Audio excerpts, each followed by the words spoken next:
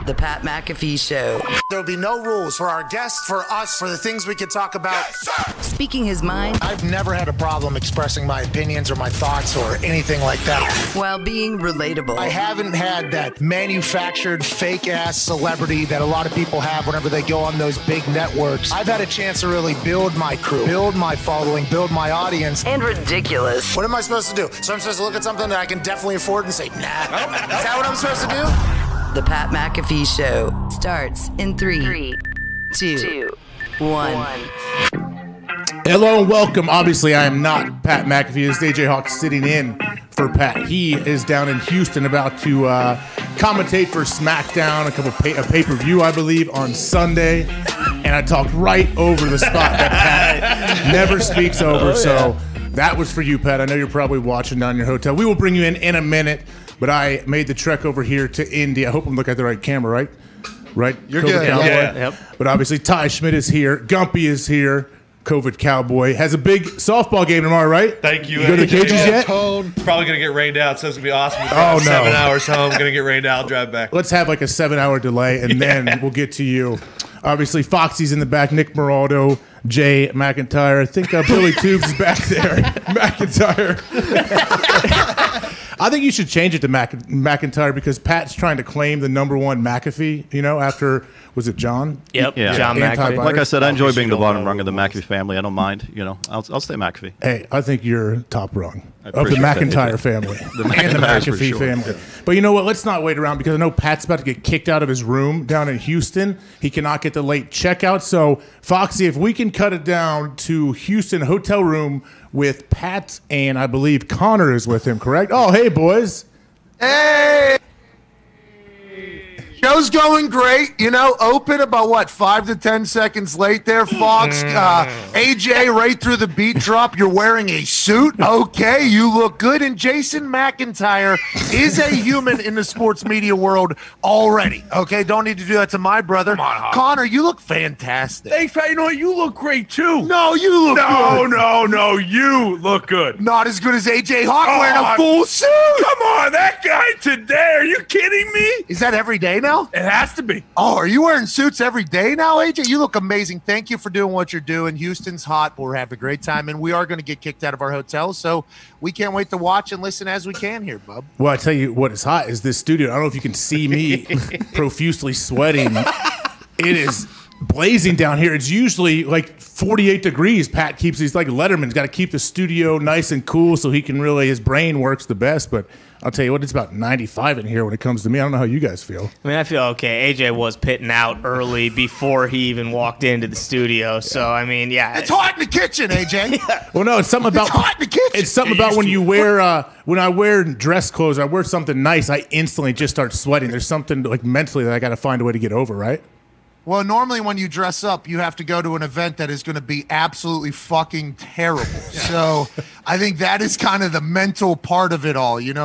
Okay, not only do I have to wear this clown suit that is too hot, all right? Not only do I have to wear this Amish thing around my neck to make people think that I am more professional than they are, looking like a stooge and a clown. Okay, but what I'm saying is I think it's not just the physical thing you're wearing. I think it's also the mental thought. Why are you dressed like that? I think you are doing an incredible service to that desk. You're making it look professional, everything like that. This desk is awful. It's getting tighter and tighter. Like I was here how many months ago? 4 maybe. I don't know. I walked in and the first thing I said to everybody, "Are you serious? This desk? Like it's getting worse. There's less and less room to even move. Like if I end up knocking all these sheets down, please don't be upset, Pat, because it may happen. It's already about to topple because you have 7,000 sheets right here along with everything else in the world." Hey, that's your guess? Is that your guess? Because we do have a giveaway going on with those sheets. It's 7,000. You're the one who has an eye on it. Everybody on the internet is wondering how many sheets are in there. I will say that desk, and the boys will attest to this back there, and since Connor's here with me, I guess he could do it. Yeah, Connor can pop in. Of course. I've even said that desk has become, are you okay? I need a towel. I need a towel with my shoulder. At the mouth. Take the suit off, dude. No way, man. I'm professional. Huh? I'm professional. I'm trying to bring some class to this studio, to this seat. You got to figure it out. This guy. Out of here. This guy. Come on. Ty, We'll this see. guy, what is going on? Connor's like you've a gotten a parrot on your chance shoulder.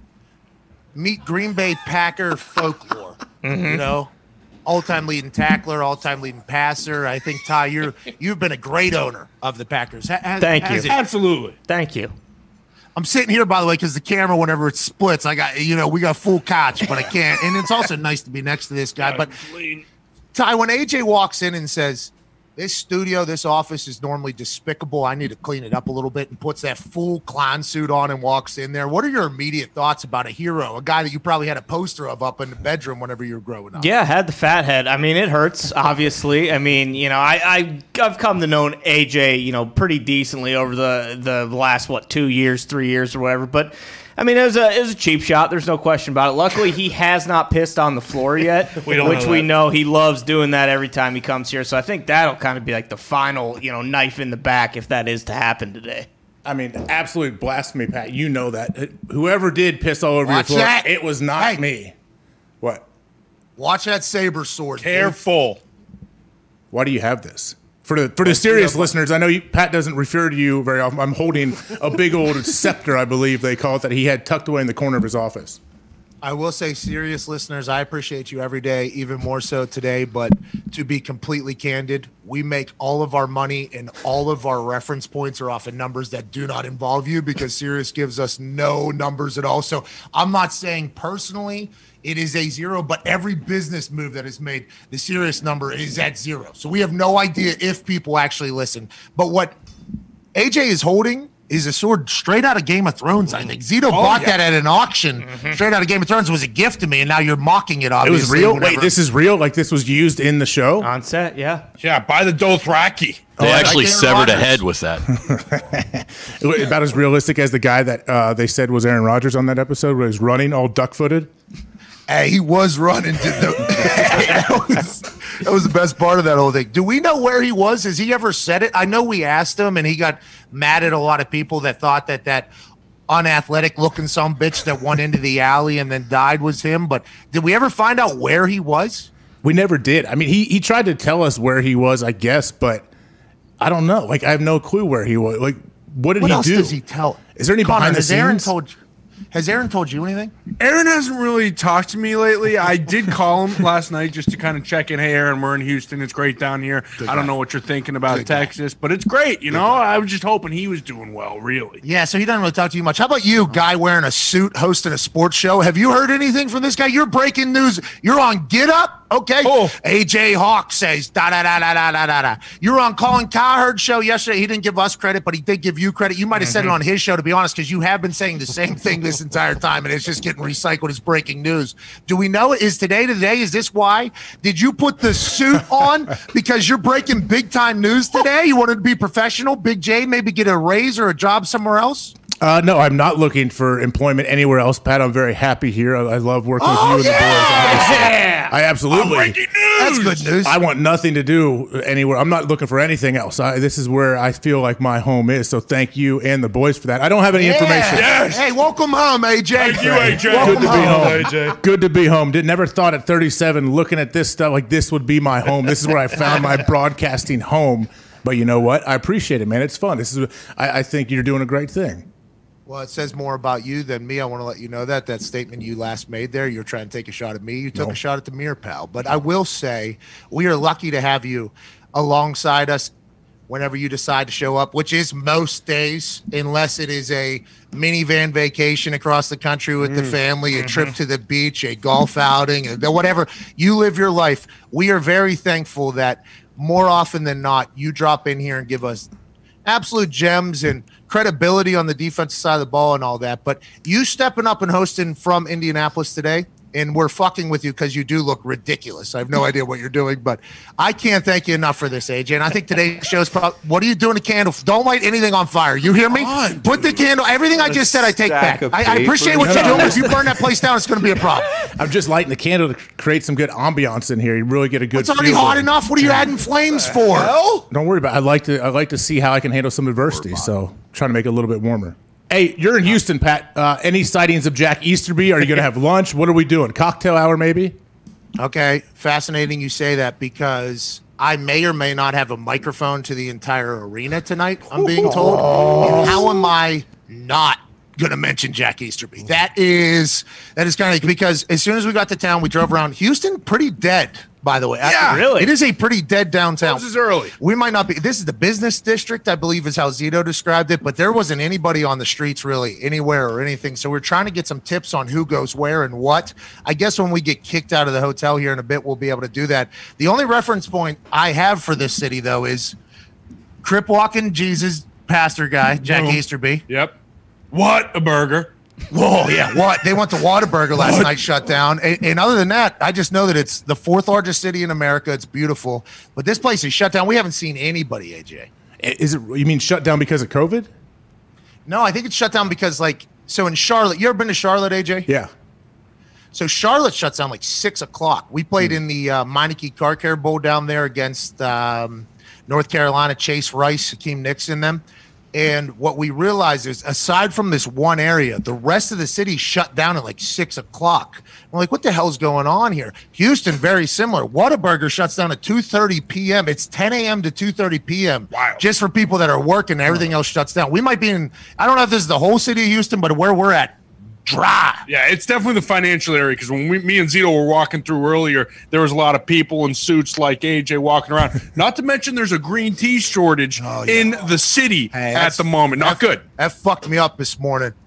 What, your Starbucks, they didn't have your gigantic ice green teas? Nope, not any of them. We went to one. They said, hey, try this place. Went to the other. This place said, hey, by the way, no Starbucks have green tea in this city. We don't got any of it. We had to find the Nucky Thompson of green tea. Couldn't fucking find him. Haven't been in town long enough. But what I'm saying is I don't know enough about Houston. Haven't been able to learn enough since getting here because we haven't really run into anybody.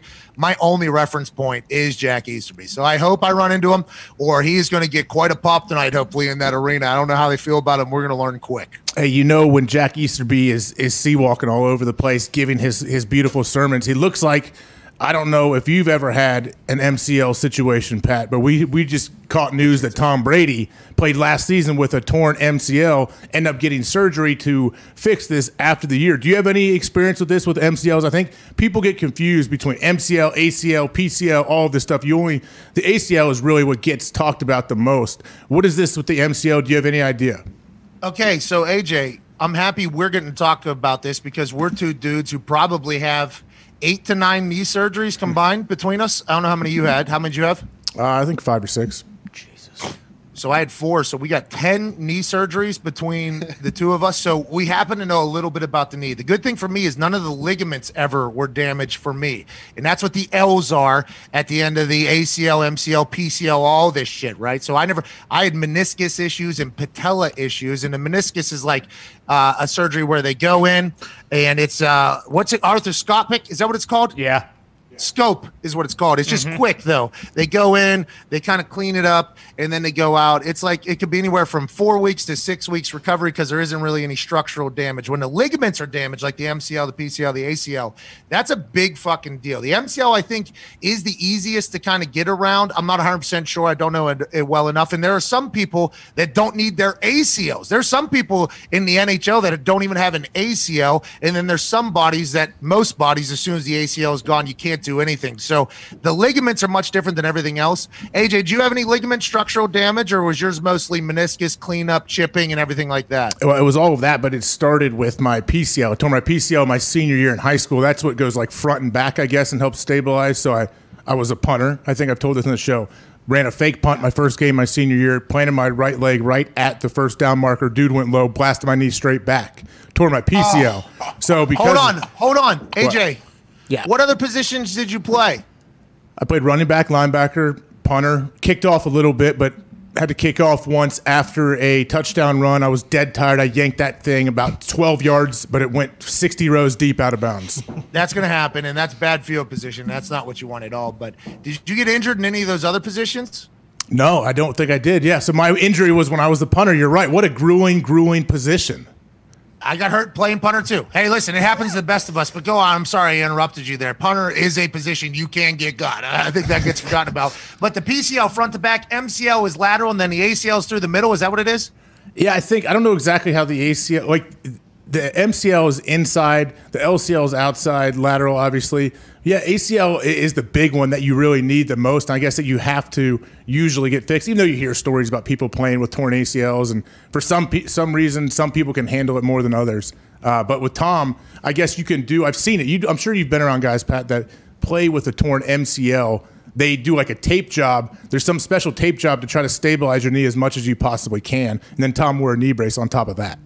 Yeah, the stabilization also, I think there is I think the stabilization also takes away from the pain that potentially happens from a little bit of a bobble, not just like physical performance ability with the stabilization, but also I think keeping it tight is also getting away from some of the pain. He had to have a painful season. This is not something, I do not want to undersell this. It is not cool to have anything torn in any part of your body. Rob Ninkovich, I think you mentioned this early, Connor. Rob Ninkovich talked about how the MCL, this is something that you can get around. He was more impressed with whenever he busted open his thumb. When was that? That was in the day before the AFC Championship when Rex Burkhead was taking a handoff. He busted open his thumb. He had to get stitches. They didn't know what was happening. His throwing hand. He still went out to play. So I'm not saying that Tom Brady isn't incredibly tough, and he's 40-plus years old dealing with all this, which makes it even more impressive. But there have been people in the past that have gone through full seasons, I think, with torn MCLs. It is not cool, the amount of management that has to be involved with that, especially with being a quarterback, being Tom Brady, learning a new system. Insane. More power to him, but that was wild to hear. And then he wins the fucking Super Bowl. Alex Guerrero has to be like, hey, pliability. We're pliable motherfuckers out who win Super Bowls and stuff. New offenses, new homes, COVID. What? Don't give a damn. Give us a torn MCL. We don't care. Eat avocado ice cream. You win a goddamn Super Bowl. That's pretty much what happened there, AJ. Hey, Diggs, what about you? I know you have a big game tomorrow. Any worry that you may stretch one of those MCLs?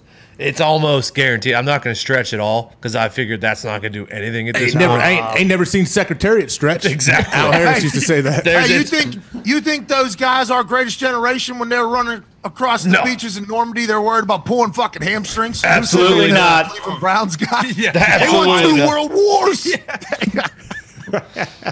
So, Diggs, honestly, though, where's your head at? I know we won't spend a bunch of time on it. I don't want to freak you out. The weather's going to be fine. Don't worry. It's not going to be rain out. I know you're quietly hoping for that. Maybe take some BP and then just call it a day. That's what you may hope. Where's your head at, though? Have you been sleeping at night? Yeah. I feel really good. I feel like probably going to get team MVP if I had to take a guess. Here we go. I feel really good about the game, Age. I like it. Whoa. AJ, Yeah. he's saying there's no chance this game's played, huh? I don't know. Is the weather going to get really bad here? I know it's raining now. You can see it on my jacket, some of the rain. It's like a 60% chance of rain tomorrow. Oh, then you're good. 40% is not. So we're all set. you. Don't worry. Have an look at it like an optimist. 40% is a high percentage.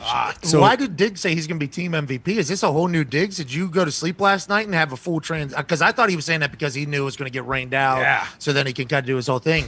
There's a chance this game happens and he thinks he's going to be team MVP. Let's go. This is a much different Diggs today. Tony. Here we go. Tony comes to town and it's new. We got a different Nova Cowboy. Well, you know me. I have to get every single side possible out into the air so that if one of them does happen, I can say, told you so. Really? That's why the hammer down record is the way it is. Makes Nah. so much sense now. Don't drag don't you that start. into the hammer down thing.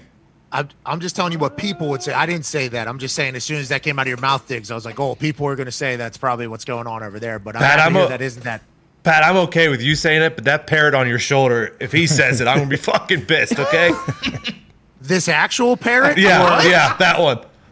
What are you talking about, Tony? I think you're going to win the MVP too, dude. I'm locked in on you hitting 8 dingers on Saturday, brother. You with that Sell the Buccos team shirt on with him sitting on your shoulder like that is the best. Well, that's what we are, dude. We're the Pops, bro. Hey, dude. Is that a shirt you sell that you're wearing? Yeah, for the time being, I think this one will get cease and desisted pretty quick. Wait, will they come at you for that? I assume, yeah. They got bigger we haven't really problems. marketed it much, but if you find it, you get it. And our store is, you got to have good day and a half or so to scroll through that thing to find this. So if somebody finds this, they can definitely buy it. I don't know how long it's going to last, but we have a couple others we're ready to get sued for too pretty soon. They're kind of sitting in the chamber. Hey, I'm curious with Connor though. I know Connor, you're a diehard Patriots fan. With Tom Brady, you hear this news about the MCL and how he played through it and everything. Are you excited? Are you saying, hey, that's just Tom being Tom? Do you think it's overblown? Like, where are you on this?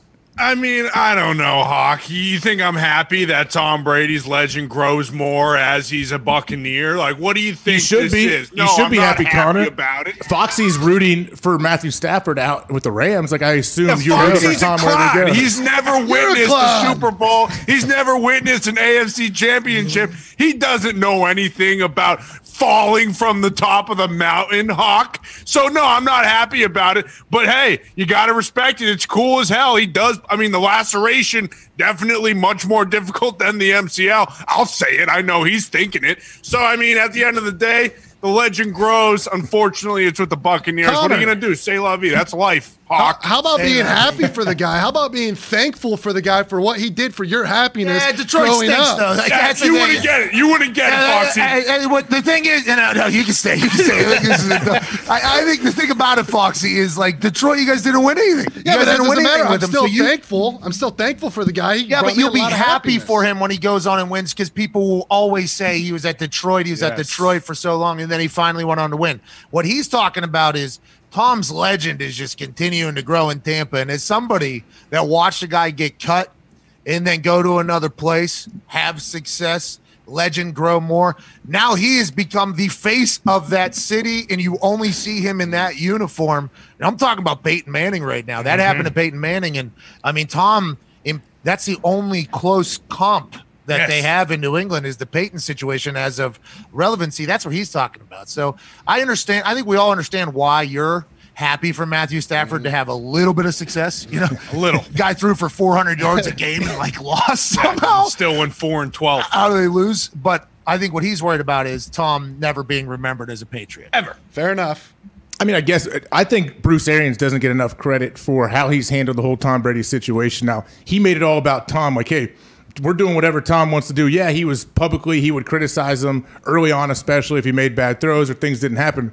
But then he also, like, all he did was pump Tom up and take his ego out of it. And I think some people need to, if you look around the league, if you know that, like, hey, it's a quarterback-driven league. If we have a guy that is possibly the GOAT, let's just let him have the reins. This is what we're doing here. And I think BA deserves more credit for that.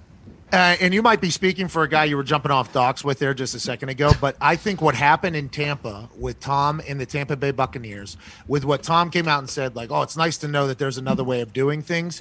Every quarterback that was potentially in a situation that they were not exactly thrilled with, that saw what was going on with Patrick Mahomes, that even saw what was going on with Jared Goff and the Rams before they paid Goff and they were loading everybody up around him, that caused a ripple effect around the NFL that I think we will have to, kind of see the fallout from for the next couple years. Russell Wilson, at the time, Deshaun Watson, who knows what's going to happen there. Obviously, with his legalities, we'll check in. We'll have our boots on the ground. We got our boots on the ground to find out how that whole thing's going. Hopefully, justice is served one way or the other there. And then, obviously, with Aaron and everybody saw what happened with Tom. Now, could have done this when Peyton went to Denver and they gave him the entire keys to the fucking building, the offense, the city, the everything, you know what I mean? But I think with Tom happening here and how everybody knew how New England was with Bill and how they had success, and then also seeing success when an entire organization buys in around your quarterback, I mean, we're going to see that, AJ. To your point, I think we're going to see it continue to go like, hey, we got a guy, we should take care of him. If not, he should very justly so I'm out of here. I want to go somewhere else. It seems like it's turning more towards like the NBA, where the stars have the power and like, hey, we're going to craft it around them.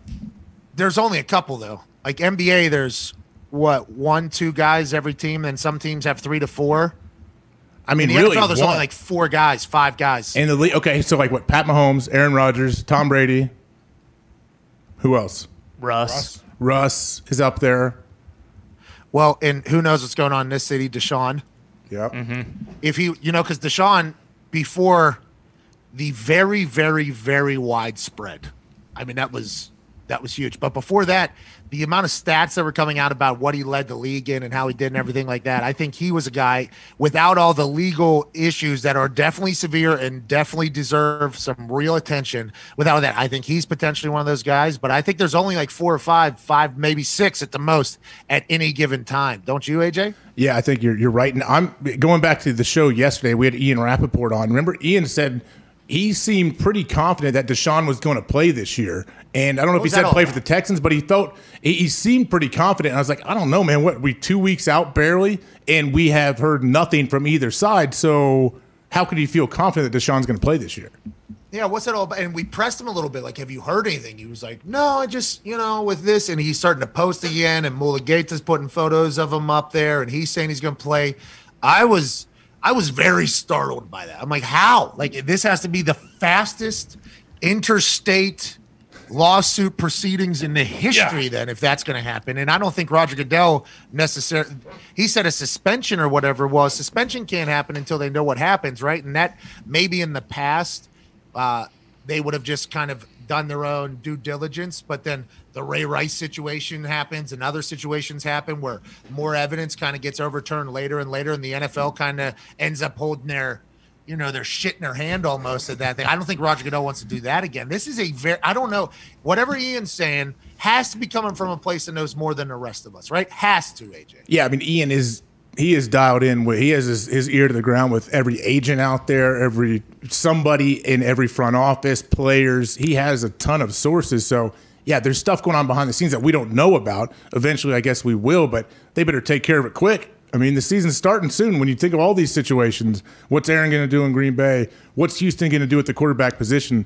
Hey, we have deadlines coming, so something has to happen now. He said multiple teams are still interested in him too, right? And there's no way a team would be willing to trade for him unless they had assurances that, like, he wasn't either going to wind up on the commissioner's exempt list. Like, they would need to know, like, hey, this is all going to go away and he's going to be able to play the first game, right? He's on the commissioner's exempt list right now, right? I think so. I think he is. Which just means it's pending. Like, it just means like, hey, we're checking things out, I guess, right? And then Florio, and I think what you're saying, I don't know if Dr. Florio, as Gumpy calls him. Hey, Gump, U.S. last night put on a show against Martinique. We got a guy in 6-1. I saw that. Look good, man. Canada on Sunday night. That's the one to win the group. All right, hopefully we'll bring in our studs to put alongside that young bunch that can play. There's a couple guys on that team that stink, but we got a couple guys that are real good there. Congrats to all of them, by the way, getting national team appearances. That was my dream as a child. So congrats to all of them getting a chance to play and put on a performance. But what I think Florio put out something that there should be, I don't know if it was about him or somebody else, but it's real. This was happening with Antonio Brown. We never really heard from Goodell on what his thoughts were, and I think Goodell was legitimately waiting for the off-the-field stuff to get settled, and then he made his announcement, and there was really no communication, so nobody knew what was going to happen. Was he going to get suspended? Was he going to get this? And then once there was a little bit of clarity on the situation, then teams got interested, then the Buccaneers got interested. With Deshaun, like, will the commissioner have to say something and come out and say, like, this is where we're at. He won't be able to do this. We're still investigating. There's still a lot to go through, so we don't know how many games we should suspend him. He's on the exemption list. Like, I just don't know how that all happens in 3 weeks. I don't know how that all happens in 3 weeks, especially with everything else going on in the world, especially the Delta strain.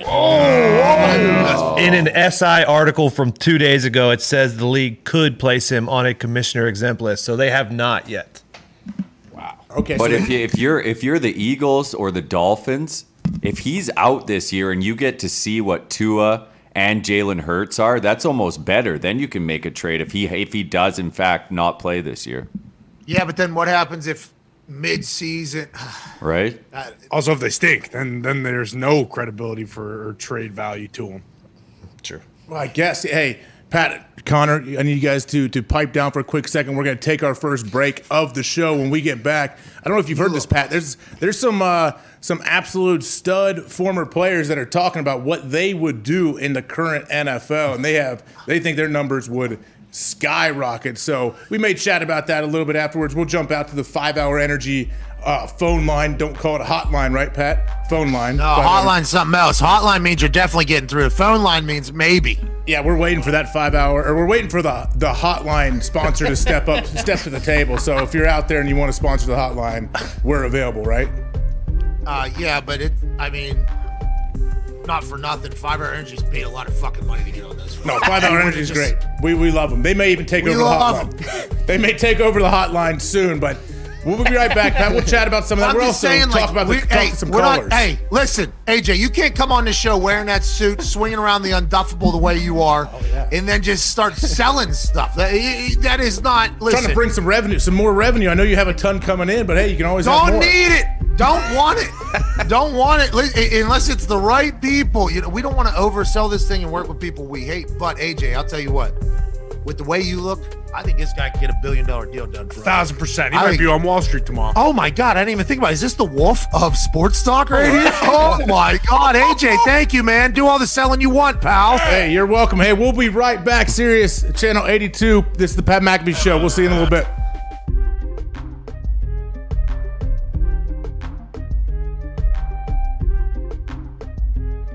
I just saw a picture of you getting out of, I think, a 757 that was from Jim Irsay. What was that, and have you ever been in that plane before? I thought it was like the team plane to fly all of the Indianapolis Colts.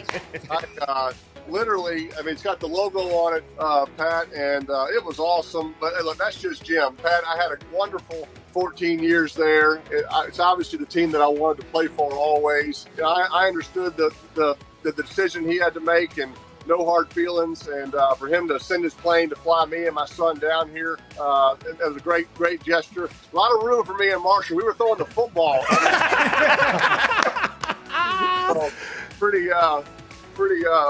Pretty cool experience. Pretty cool father-son weekend. By the way, as he's moving from event to event right now, you are the best, dude. Where are you headed right now? I'm going to the game. I got Lynch. I got Faneca. I got these guys in the background. Boys, congratulations. Yeah. Congratulations, boys. All right, Peyton. Oh, hey, there he is. Marshall, I hope you enjoyed that plane, pal. Hey, Peyton, last thing here. You talking to Tom Brady, you becoming friends with him. It was interesting to watch. Oh, yeah, take the photo. Take the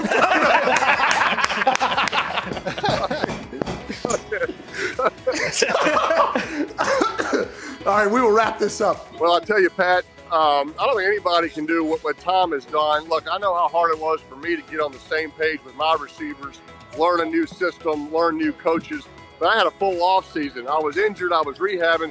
The fact that Tom has done this in a COVID pandemic off season, no time to meet with his receivers. He met with his coaches illegally by breaking into Byron Leftwich's house. So besides that, it's been incredible what he's been able to accomplish, and he deserves all the credit. His leadership is what's put the Bucs in this game today, and I have great respect for him because I know how hard it is, but he deserves all the credit. Hey, how did you know Red 18 was coming? Pat, I mean, I can't tell you how much I appreciate you telling that story and just growing the legend. That was about the 18th time I tried it. I was over 17 going into that. And, you know, when it doesn't hit, you just keep walking and nobody ever really tells you about it. So when it hit, I was as surprised as you were. And the reaction from some of the good old folks there in the casino that night was pretty special. Well, I appreciate you doing that. You made me and those folks in the casino a bunch of money. Congrats on the Hall of Fame nod. Thank you for spending time. Enjoy yourself at the game, Peyton. Pat, thanks, pal. I appreciate you. The Sheriff, Hall of Famer, Peyton. Can we take a moment of silence for the first 2 to 3 years of Zach Wilson's career, because all he's got going for him is Bob Saleh. That's it.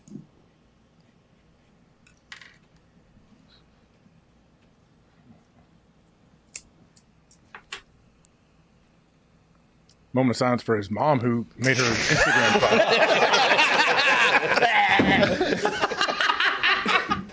That's what I thought we were doing.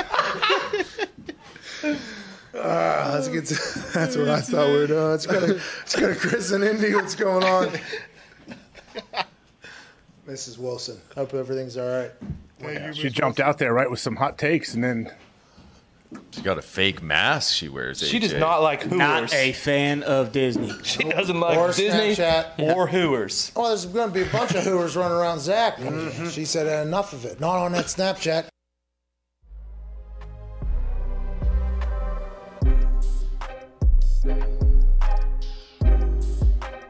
I didn't think I could continue to be an FCC regulated person without really hitting my max potential. And that's why he's with us. I love it. welcome back. This is the Pat McAfee Show. I am AJ Hawk sitting in for Pat today. He's down in Houston with Connor, and he gets upset when I speak all over his music, but that's all right. We're going to take some time, actually, right now, the second part of this hour. Pat, we're back on, in case you're wondering, in case you want to take a peek at that camera in front of you. What's up, bud? How you doing?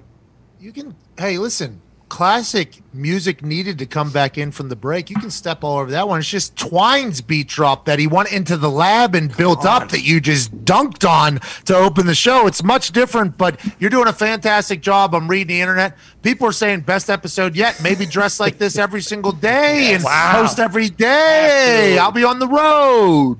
I don't know if I could dress like this every day, but Pat, I'm going to get out to the callers. We have a guy named Sam who seems to have a question for us, so hopefully I get you dialed up. I don't want to double click. Met told me if I double click, it locks him in, so I'm trying to one click this dude. Yeah, but then you can unlock it very easy with a third click. I mean, nothing. There's no. Sam had a great question. Can't get to you, bud. Maybe someone from the back. Oh, here we go. Sam, what's up, buddy? What's on your mind, pal? Oh, Jesus Christ. Is this a monkey? This guy. There we go. Hey, don't worry. They're talking over you. What's up, Sam? How you doing, bud? Oh, yeah, I'm good. Yeah, I was just curious. How did you and Pat, I guess, become friends, or how did you start getting on the show? Because according to the internet, I don't see that you guys ever played together or anything.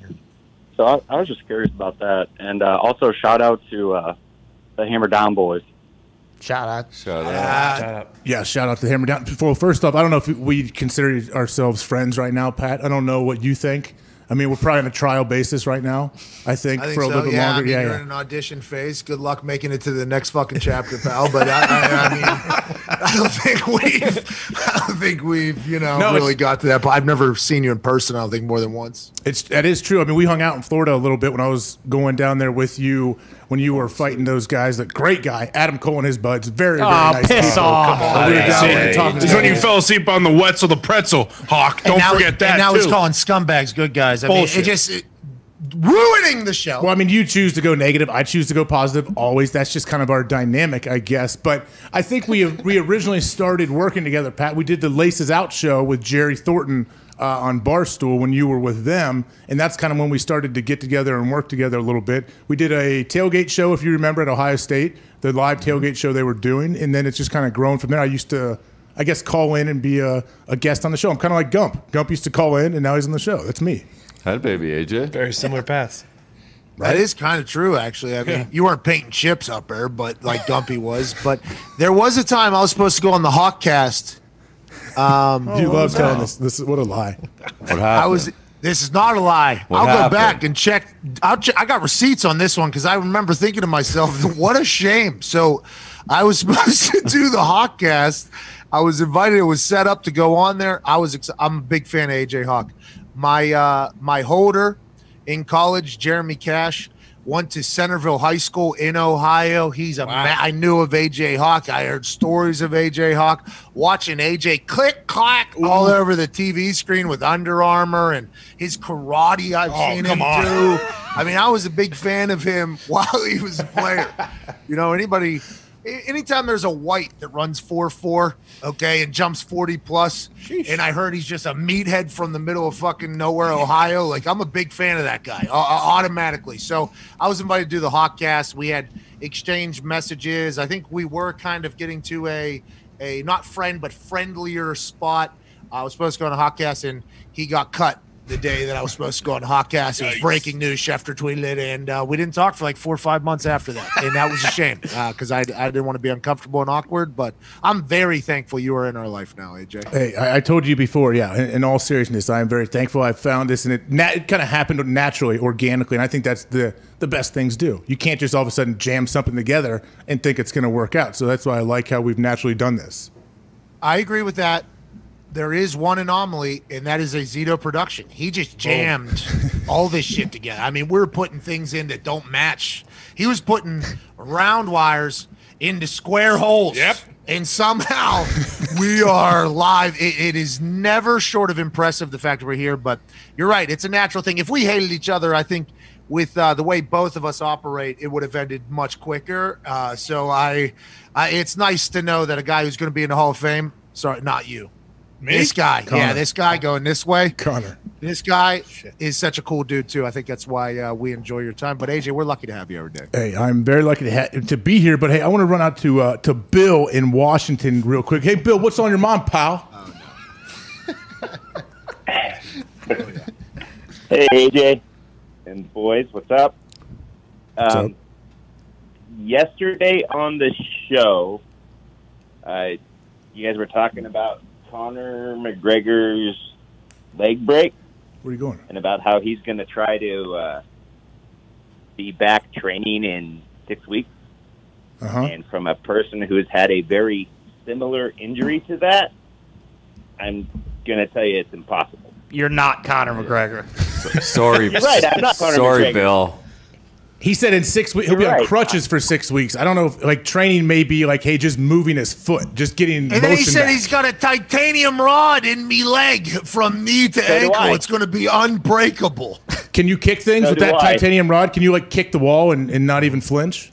Unbreakable. He's Iron Man. It still hurts. Sam Jackson, it's a good movie.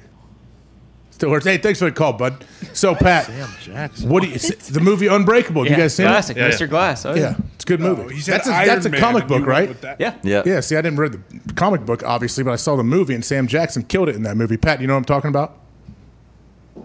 No, I was talking about fucking Bob Dahn Jr. Dude. Yeah. Oh, what? I'm down. Who is that? What is that? Robert Downey Jr. Talking about Jr. I never. That's Iron Man, right? See, I haven't seen those. I like him. Big fan of Well, Bob you must Down. not have heard it. And now I'm starting to realize we're starting to experience, I think, what you experience on a day to day. We said I said Iron Man. He's going to be fucking Iron Man. He's just. And why won't other fighters now just potentially get these titanium shafts put in? I'm going in. I might get into this game. You know, these YouTubers are boxing and shit. I might get into the fight game and just change all of my bones to titanium. Fist of steel. My! Why Wait not? till you eat this fucking titanium patella, pal. Wow! Dead. Wait, what happens when your opponent has that as well, and they're just blasting your mushy little brain with those things? No, I'll only fight against the fucking basic ass bone having bitches. Well, I hope you can work that out with Dana in the future. Or Triller. Is Triller still a thing? Is Triller still rolling? Still not sure. I don't know if anybody knows if Triller just fell off the map or if they're in a bad spot because they lost their pony boy. I They see should it. have had. Hey, that guy, the Long Island scumbag guy. Who? Pete Davidson. What? Everything he was saying about Jake, I knew was bad business for Thriller. I just that was not the right. It was great entertainment, I guess. Great People album. did laugh, Great album. but- R.I.P. Michael. Yeah, Triller. But wait, so what you think when you think that Jake Paul didn't sign off on having Pete Davidson come into his locker room and kill him and grill him before his fight? I don't think that helped his relationship with Triller. Do you? I mean, just as a human, But I feel like he's outgrown it. I thought Jake Paul had to okay all of that. You know, like when Pete was making fun of him or people were making fun of him, I was like, oh, so Jake's like, yeah, you guys can do whatever. And was it like that? I'm not 100% sure. I mean, It doesn't make Jake and Logan have a lot of power. I don't know if they have like final say in content and what's going to happen. Is Mauro Ronaldo calling that fight again? No. No, Dave he's- Portnoy and Big Cat are calling this goddamn fight. Anytime I hear these commentators. Wait, are you serious? feels like Is Portnoy and Big Cat really calling the Showtime fight coming up? I think so. Yeah, that was. I think that was. We don't know. I knew they were They're involved. definitely one of the main sponsors. Oh shit! That was maybe us just like brainstorming and like maybe fantasy booking. But it's. I'm not 100% sure. I thought because Barstool was all over it, they would do that. But every time I hear these commentators just start like burying Jake and Logan, it's like, hey, fuck it. The only reason you're there is because of them. Like, what do we even? You want to go back into your house for COVID quarantine or whatever, or do you want to have a job here tonight? Like that was. I understand you have to stick up for the mixed martial arts community and you feel like you're putting on for your friends that probably don't like what Logan and Jake are doing. I get it. Okay. So there's a couple of things, but just coming from the complete vein of, oh, these guys are bad for boxing. While I take a check for them boxing. I just that was always something I found interesting. I thought Jake okayed it, and he left. Triller, so. Well, and Pete apparently reached out to the Paul brothers, like, "Hey, would love to get involved, do some sort of like interview bullshit." And even after he was like, "Hey, this is a really good time. I would like to do the ones in the future." And Jake Paul obviously was like, "No, fuck you, dude." Yeah, I'm pretty sure Logan said on his podcast too that like they were not expecting Pete Davidson to do any of that stuff, and then after he did, they were just like, "All right, yeah, fuck this guy." Well, I mean, Pete's a comedian. I guess you never know, but I wonder how much Pete had planned and how much it was in the moment. You know, of what like he had to go in with a plan. Like, hey, I'm gonna kill these guys. Like, I'm gonna drill them hard at least. And then he tried to build them back up. I feel like. Now that's a narrative. Right? You go into something with like I don't want to say a narrative, but like yeah, you kind of in your head like this is how I'm gonna paint this. I think we all do it. You know, like it's like this is how I feel about this. That was his angle for the night, and a lot of people found it funny. By the way, he had a big night socially, so. In his frame, what he thought in his frame of mind did work with some people, but it's like anytime you just start, cutting promos on people, you better let them know, like, hey, this is potentially a promo as opposed to like how I actually feel about you, if that's the case. Hey, I want to pivot quickly, Pat. Bradley Beal, he's out of the Olympics, and I hear his family was his dream. He's wanted to play in the Olympics forever with health and safety protocol. So what exactly happened? He tested positive, but he's vaccinated. What are we doing here? Why is he out?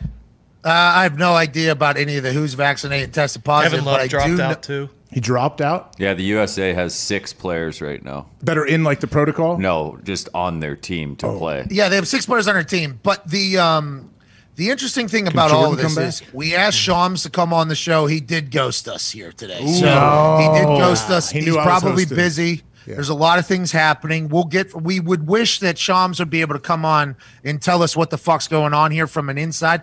But this Olympic team is very fascinating, let alone the COVID issues and the games being canceled and losing a couple exhibition games. And then Shams saying they're not being able to come together on the court, which what are they doing off the court then? Are they coming together? Oh. The big thing for me is they didn't invite Trae Young to the thing. That's what I learned today, Connor. That was insane. Well, especially when he wants to go. Like, I feel like a lot of these guys with the lockdowns in Tokyo, like there is an appeal to not go. But if some guy who, carried his team to the playoffs, who can shoot from goddamn half court, get that guy on the team and let's score some buckets. And a superstar. So COVID's hitting them. There's some drama. Who knows what's going to happen with the Olympic Games as a whole. Now we're learning that some players that we are massive fans of and are very good and would probably make America look better at this thing weren't invited. It's a clusterfuck, AJ. It's a clusterfuck over there. Hey, but now, though, if guys have been working out and they're in shape, like who are they going to bring? Gump, you guys know, like who is available as an alternate that can actually get there in this short time? They reached out to Tobias Harris from the Sixers, but he's been off the grid for 3 weeks and doesn't want to come back. I think Ja Morant said he would do it too. Yeah. Like, what about Zion? Yeah, what's Zion doing? Come on. I forgot about it. I want Zion representing America.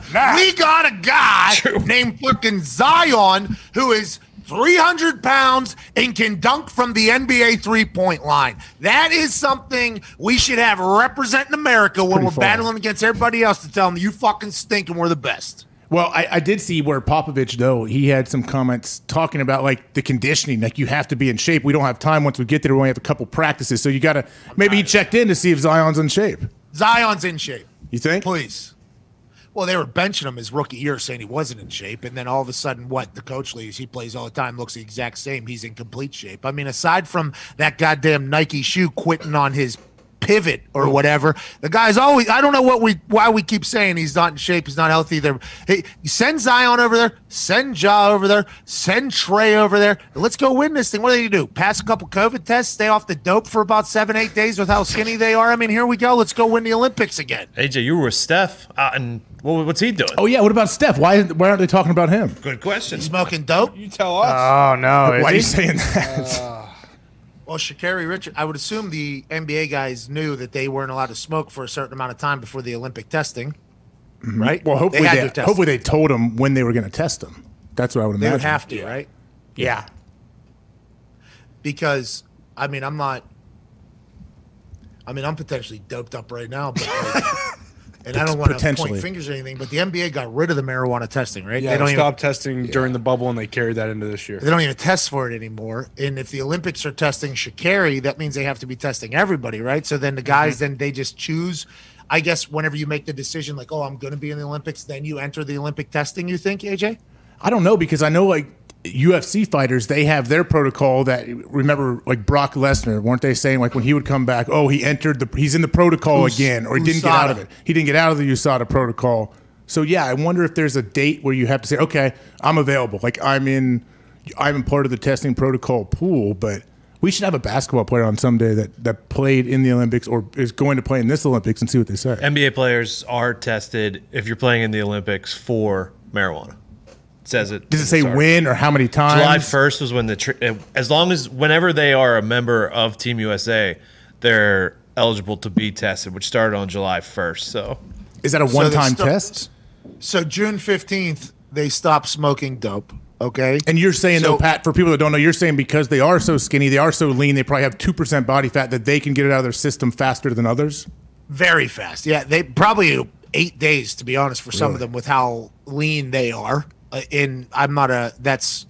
That sounds like something that some marijuana specialist or somebody that doesn't like will come out and battle me against. But I got clean after like a 10 blunt session in 8 days. Whenever I lost, but like do you have 15 do you have pounds to drink in 8 anything days. special? Do you have to do anything? Like, do you have to cleanse? What is it?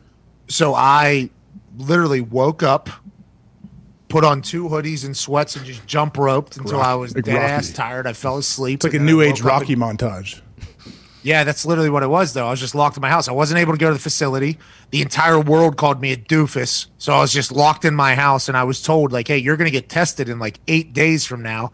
And I thought if I failed that test, I would then enter the 24-month test. So I was like, I am not failing this test. So I lost 15 pounds. I mean, I came back after that thing, and I was a brand new man. I was very thin, pissed clean, kept it moving, but I was very thin. I could put a picture up of me. I think I had like 4% body fat or something like that. I mean, I got very, very, very lean very quick. But yeah, if like JaVale McGee just got signed, I guess. Mitch just sent in the group text a tweet from Shams. He was probably busy typing up that tweet. That's why he couldn't come on the show. He says JaVale McGee has been selected to join the 12-man team USA for the Tokyo Olympics. So has he been in the testing then? Has he been in the testing, or is he just entering the testing now? What's going on? Yeah, hopefully you just need like one clean test and you're in. Like, don't you think? You could always wear one of those fake penises that you fill with Wizinator. clean Yeah, pee. the Wizinator. Sure. Good. Smart. Who do you ask AJ, Popovich? Do you ask Popovich, hey, Pop, need some clean piss, bud. Can you drain it in here? AJ, you weren't a dope smoker, obviously, but No. I think at the beginning of your career, the Wizinator was still available, right? Still a thing? I mean, the guy that got caught with it, what year was it? My first year was 06. It might have been around there. It was Robert pretty famous. Smith or Ontario Smith? Not It was Robert. one of the Smiths. Ontario, I think, because that was always a joke. Every time the guy's sitting there in his he's an umpire calling balls and strikes, watching you pee, I would always make the joke about the Wizinator. Like, oh, this is where the Wizinator comes in, right? And you, yeah. So I had to do that 200 and some times in a 27-month period in front of the guy calling balls and strikes or whatever. And I had a lot of Wizinator conversations with said piss testers from all around the country. Every single city I went to, I got piss tested because, I got in trouble or whatever for a public intoxication. But the Wizinator, that was the game changer there for a bit. And I think somebody put pregnant, didn't they put pregnant pee in there or something like that? Oh, yeah. The hard thing is keeping it the right temperature, right? Doesn't have to be warm. Like, you can't be turned in cold piss. Yeah, so, I mean, we don't have enough time here, and we're about to get kicked out of our hotel room, but we used to, we had Visine bottles that we go to our lame friend pee in that. We put it in between our legs, wear lame friend. compression pants. You know what I mean? Like, what was that, AJ? Go to our lame friend. hey, douche, come pee in this for me. Hey, we appreciate your I would have peed service for you. to discipline. I would have peed for you, Pat. Thank you, AJ. I appreciate that. Yeah, I could. You know what? So your hard out is 55:30 or 56:30? 56. 56 flat. Pat, you guys are changing up times on me since the last time I've been here. No, dude. Hey, You're Pat. a clown. You're a put on clown. a suit. Hey, Pat. Here's the question. All these, you have a stack of paper, giant stack of papers over here. If those somehow got knocked off the desk, would you be hurt? Would you be upset? No, but don't do it. What do we... I mean, I don't want to, but the walls are closing in on me here. It's so tight up here. I can't move. I feel like I can't do anything. I got this jacket on that's restricting me. I just feel like a caged But yeah, animal. you dress like a stooge. That's on you. The table is getting filled. We are going to get kicked out of our room. I want to let you know, thank you so much for what you're doing, boys. AJ, SmackDown tonight, 8 p.m. in front of a live audience. We'll be there. Next hour, AJ's got Boom Boom Mancini. Trey Mancini, Pat, we got to get out to the hard out. Come on back, guys. We'll see you.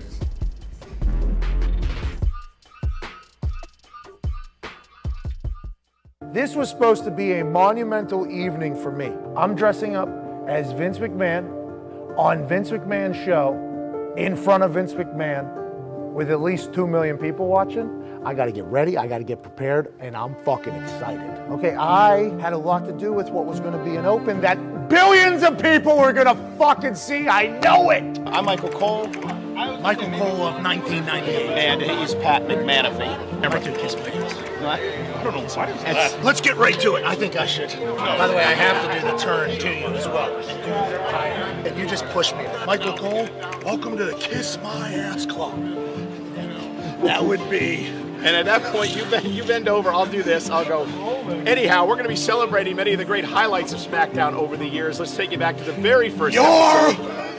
Main event. I think I have to come back in with your fire. And then he just...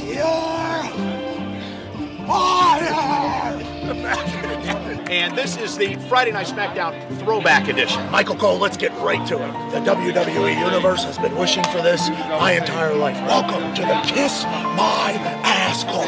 Now I'm going to do this. Boom. Nonetheless, we're celebrating all the highlights of SmackDown. It's going to be one of those nights. Let's take you back to the very first SmackDown.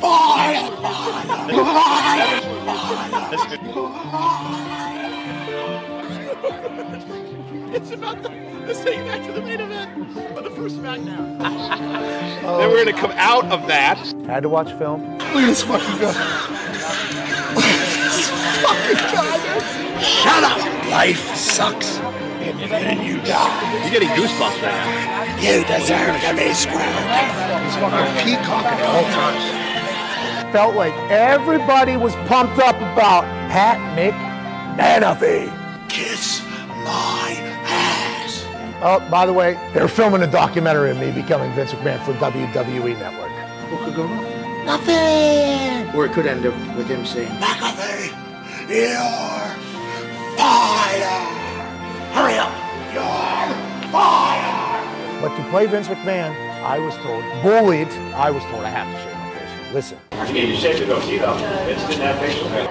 No. My face is not built for that. Commit. Natalia, you agree with me. Pat really should shave the goatee, right? Because Vince never had facial hair. No, Vince was very clean cut. Yeah.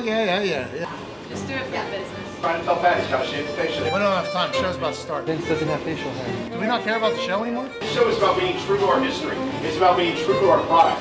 I am way too ugly to have a shaved face. Just get the beard off. We're gonna go shoot something. Oh no, that part right there, toughest.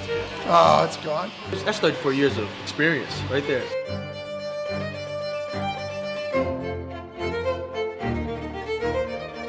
I should not look like this right now. Oh my God, dude. Look at that guy. This stinks. This is not what I should. Don't look at me like that, okay? This is terrible. You look exactly like you look. Oh, this is disgusting. This is disgusting. How do you feel? I feel like I got bullied by this guy. And I don't know how that happened. We're gonna have a night. Have a good time. Hey, Friday Night SmackDown, throwback. Well, go out and do your shoot.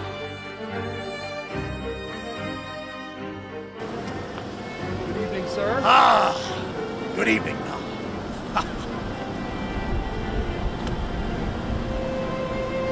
Take it.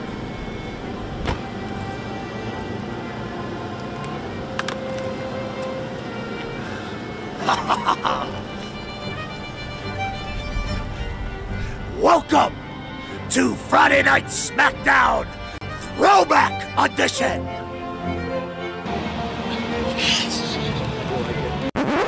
Called me and said to hang tight here for some reason. I don't know why. Are we fired? I don't know. I shaved my face for no reason. But hey, if we had to do it, I would have done it. Everybody knows it. And now everybody knows it, you know? I mean, it's just my face for the next month and a half, 2 months. I shaved my face for no reason. Shave for no reason. Yeah, gotta take it off. Yeah, I gotta shave for no reason. I know. I don't know if the room.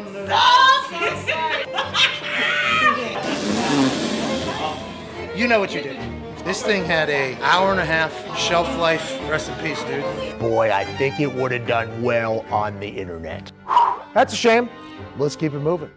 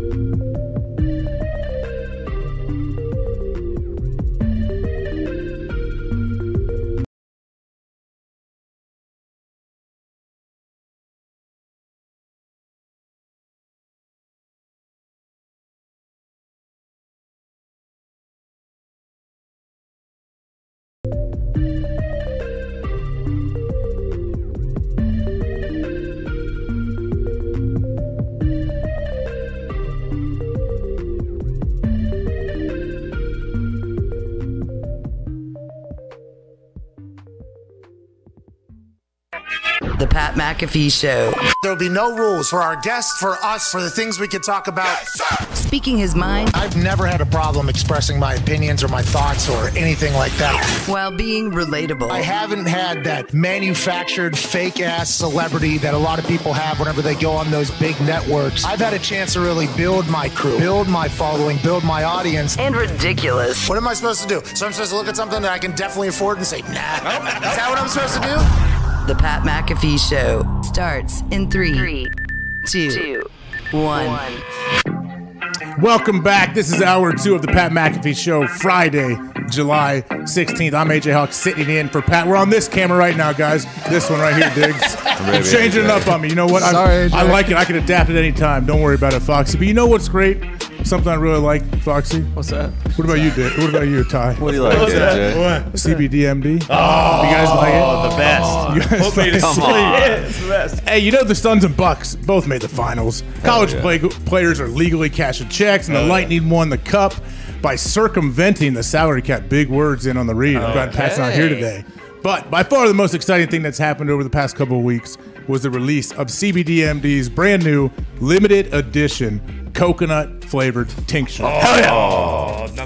Gumpy, your beard lineup is off the charts. Unbelievable the symmetry you have between both sides. I'm very impressed by it. But I hope you do know this coconut tincture will only be here for the summer, so you and your beard better jump on it while you can, because we're running out, man. It's going to be fall. Football's starting in no time. So the limited edition coconut flavored tincture, it's brand new. And for the past couple of weeks, I guess people have been just talking about it. Oh, yeah, nonstop. Like, hey, I can't go anywhere. I can't walk down the street without hearing people talk about it. But hey, try that coconut.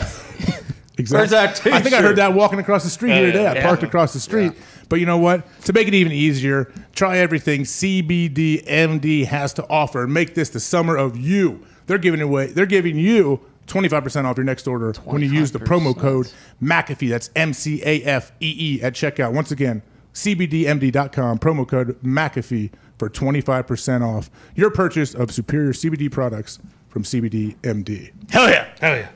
So we're going to transition right next to our first guest of the day, who has really taken the world by storm. This guy, if anyone watched the Home Run Derby, if they've been watching baseball, the Orioles, this guy can do it all. He's fun to watch. We can't wait to talk to him. So ladies and gentlemen, Trey Boom Boom Mancini.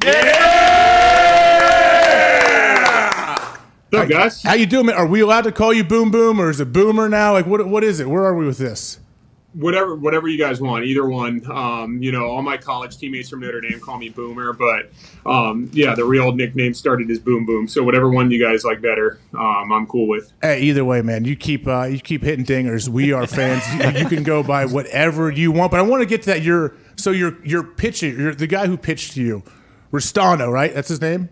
Yeah, Chuck Ristano. So Notre Dame coach, you played at Notre Dame, you played baseball there. When you made the call to him, will you let him know that he was going to pitch for you? Like, how excited was he? I would be pumped. I would also be nervous, too, because I want to throw you strikes. Yeah, he was completely taken aback. He was at a loss for words. He was on the verge of tears. He was on a recruiting trip in the Atlanta area, and I called him about 20 minutes before my game. We were playing the Blue Jays in Buffalo, and I found out that I was going to be in the home run derby, and I was like, I have to call him right now and let him know. And yeah, I called him, and I said, you know how I told you when we were at Notre Dame that if I was ever in the Major League Home Run Derby, you could throw to me. I was kind of joking at the time when I said that to him, but I kept my promise and I said, let's do it, man. And he just couldn't believe it. He was so excited, and he got to practicing right away. So how many home run derby type things have you taken part of in your young career? You're still such a young guy. Like, is it completely foreign to you to just try to hit dingers on every single shot when everybody's watching in the world? It was strange. So my last round of every day, like maybe I'll try to drive the ball a little more, but I'm not necessarily trying to hit home runs either. So it was, it was bizarre having the whole world watching you. There's no other sporting events really on whenever the home run derby is, but I try not to think about that too much either. But it was strange watching the world watch you take batting practice. It was crazy. It had to be exciting all at the same time, and you're facing off against a guy like Pete Alonso, who seems like, with all due respect, like an absolute maniac. Like Aaron Rodgers describes Bryson DeChambeau as a maniac in a positive way. Like, hey, it's a good thing. That's why he is so good. He seems like a complete maniac, and he was dialed in. Like, was he like that the first time you saw him at the ballpark that night? He was dialed in. Like you said, he was pretty focused. I mean, he loves the home run derby. He puts on an incredible show out there, and it was fun to watch. I was just watching him like I was a fan, and he seemed to be the only guy that didn't really get too tired either. That's what I was most impressed with. In the last bonus round in the finals, I was completely gassed. I had absolutely nothing left. I hit 5 homers in it, but it really took everything out of me. And he goes up there and hits 6 in a row to start his bonus round to win it. And it was impressive. I couldn't believe it. Now, with your swing, though, moving forward, people always worry about that. Oh, is it going to mess my swing up for the year? I know there's some guys who thought it might get them back into the groove, like if they do home run derby, kind of get them back into feeling good back out when they start playing again when they're on the field. But for you, is there any worry that it's going to mess up your swing for the season? Going into the home run derby, my swing wasn't actually feeling too good. I had a pretty tough June, and had felt a little weird at times. So if anything, I don't think it could have messed up my swing that much more. So that was my thought going into it. It's nothing I thought about too much. If anything, it was just such a cool experience and such an adrenaline rush and such an amazing night that, I think it actually gives me a little bit of confidence moving forward in the second half of the season. Ty Schmidt's got something. Trey, you said it was, kind of awkward having everyone watch you. So obviously you haven't done this a bunch, but did you feel anything different with Ohtani out there? Like, did it almost feel bigger than it normally would? Or like, what was kind of like the surrounding, circus around him? Yeah, so he was the last guy to hit in the first round, and it was a little bit different. So everybody obviously, cheered really loud whenever he got announced, but then the stadium fell completely silent, and everybody got out their phones to record him hitting, and, all eyes were just completely locked in. It was just a strange silence that fell over the stadium once his round started. He is just, taken baseball by storm. Look at what he's done. I mean, it is absolutely incredible. And I don't even know. I know he's getting talked about a lot, but I don't know if he even gets enough credit still for what he's doing. Being an elite pitcher, being an elite hitter, it's just absolutely incredible. Hey, so Trey, we have the guy that's going to ask you a question next, COVID Cowboy Diggs. Tomorrow he has a huge celeb softball game where he has top billing. He's very, very nervous. Is there any advice you could give him? He's worried about striking out 2 or 3 times. Like, what do you think he should do to calm down? Dude, just swing for the fences every time as hard as you can. You're bound to hit it at some point. Even if you strike out your first at bat, keep going, man. Thank you, Trey. Thank you. What do you got? He's got a question for you. What do you got, Diggs? So I am a Pirates fan, and so I'm very used to them being sellers at the deadline. Now, the Orioles, I assume, also probably going to be sellers at the deadline. Do you guys talk about that at all in the locker room? And with how well you've played and stuff like that, like, is it in the back of your mind ever that you may be potentially one of those guys? It's something I don't think about too much, but yeah, like you said, I've been a part of the Orioles for 5 years now, and especially in 2018, we had a really big sell-off at the deadline, and it was a strange day because that's when a lot of the guys that had been in the organization for a long time got traded. So I have been a part of a big sell-off, and I've stayed every year, but it's still, it's a little strange, and especially the closer it gets to July 31st, you do think about it a little bit. Because your life can change a lot. You're totally uprooted. You have to find a new place to live. You're playing for a new team, so that's a little strange. But it's something that I try not to think about too much at all. I feel like I'm going to stay in Baltimore, but I think it does creep into some people's minds for sure. Hey, what's your relationship like with your manager and all the coaches on the staff? I ask this because there's such a difference and contrast between different sports, like say football. I played football. The coaching staff, everything. We only have 16 games in regular season, so everything is do or die. This is it. Like this game, it all means this. And I go into the clubhouse before a baseball game. I understand 162 games. You got to be kind of casual. You have to kind of pace yourself. Are the managers like? How much are you interacting with your managers and your other coaches? Is there one coach that you kind of gravitate to? How does it work? Yeah, I've got a great relationship with our manager and all our coaches. They do such a great job every day. And like you said, it's 162 games. So, you obviously want to go out and win every single game. That's your mindset every day. But at the same time, that doesn't happen for any team. So, it's maybe a little bit more of a relaxed feel, I'd say, than football where you play once a week. So I'd say like 1 week of our games is kind of equivalent to another sports, game. And our hitting coach Don Long is somebody who I'm extremely close with. He's been a huge influence on me throughout my career and helps keep me grounded and helps me keep my mindset where it needs to be. Gumpy? Yeah, Boom Boom, just to go back to the home run derby, in years past they've done outs instead of the timer. Would you have preferred the outs, or did you like how it was with it being timed and be able to have a timeout? I really like the timer. As a fan, especially, I think it's a really cool format, and it can come down to the wire. And it did come down to the wire a few times. I mean, we had Soto and Ohtani go into a swing off, which was really cool. So, I think for TV purposes, sometimes it can be a lot as far as, trying to follow the ball and then the next pitch is coming in and things like that.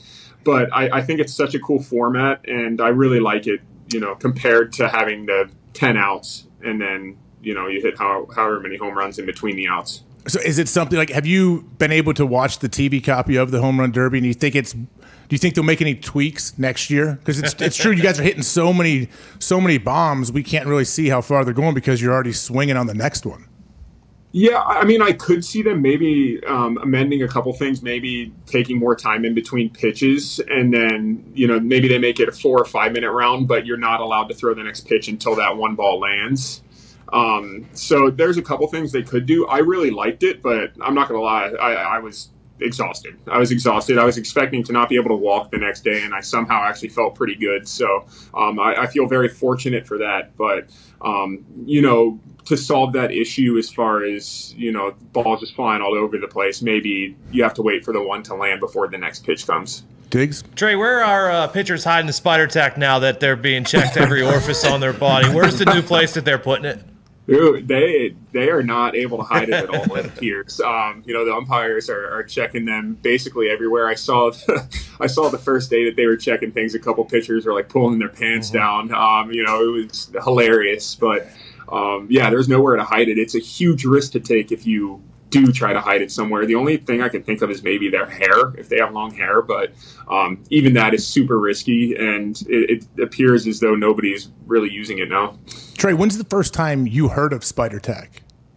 This year. It's something I never thought about too much. I always knew that pitchers use some stuff to grip the ball and things like that, and I didn't really have that much of an issue with it, to tell you the truth, until I realized what spider tack was, and that weightlifters use it to carry boulders and things like that. So I think it got a little bit out of hand, but at the same time, I don't really have a problem with them using something like sunscreen and rosin, for example. It's nothing I thought about too much. I knew they did it, and I was fine with it. But I just think it got a little bit out of hand. But if they could somehow, moving forward, let them use at least something. I don't know if sunscreen and rosin is it or something else, but maybe they should have some substance that maybe they can use to at least grip the ball a little better, because the balls are very slick. What's up, Gump? Yeah, Boom Boom, your teammate John Means, it's been cool to watch him grow, turn into probably one of the top pitchers in the league. How much has your team missed him, even just on the mound or in the clubhouse while he's been out? Yeah, we've missed him so much. I mean, John has just become a dude in the league. He's an ace. He's incredible. Every time he pitches, you've got a very, very good shot to win the game. And, every team needs somebody like that. And we've really missed him. His no-hitter earlier in the year was one of the most incredible days I've ever had at a baseball field, and a memory that I'm always going to cherish. So I'm excited that he's about to join us, after this series. He'll join us in Tampa next week. So I'm really, really happy to have him back. The celebrity softball MVP has another one for you. Trey, you talked about how quiet the stadium got when Shohei went up to bat during the home run derby, but correct me if I'm wrong, you got a standing ovation during yours. I mean, that had to be pretty fucking cool, right? Yeah, it was incredible. I was so in the zone that I didn't even soak it up enough, I think. But I took the timeout with 2 minutes and 7 seconds left, which is not what I intended to do, but I couldn't get anything going. So I stepped out for a second. I was like, all right, you got to get it together and at least put a respectable round together and not make yourself look like a total courtesy invite.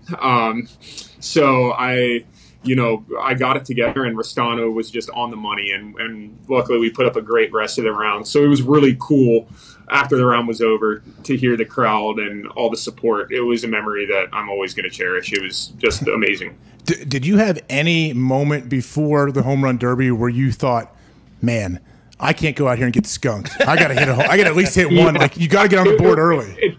It did go through my mind. I knew that I was going to at least be able to hit a few homers, but you never really know what it's going to be like until you get out there. And there were a couple things I was thinking: don't whiff at any pitches, and then make sure you at least hit a few homers and make yourself look respectable. So luckily it went even better than I anticipated. So it was really cool. Are you swinging all out on every pitch there? Are you giving 100%, using all your energy?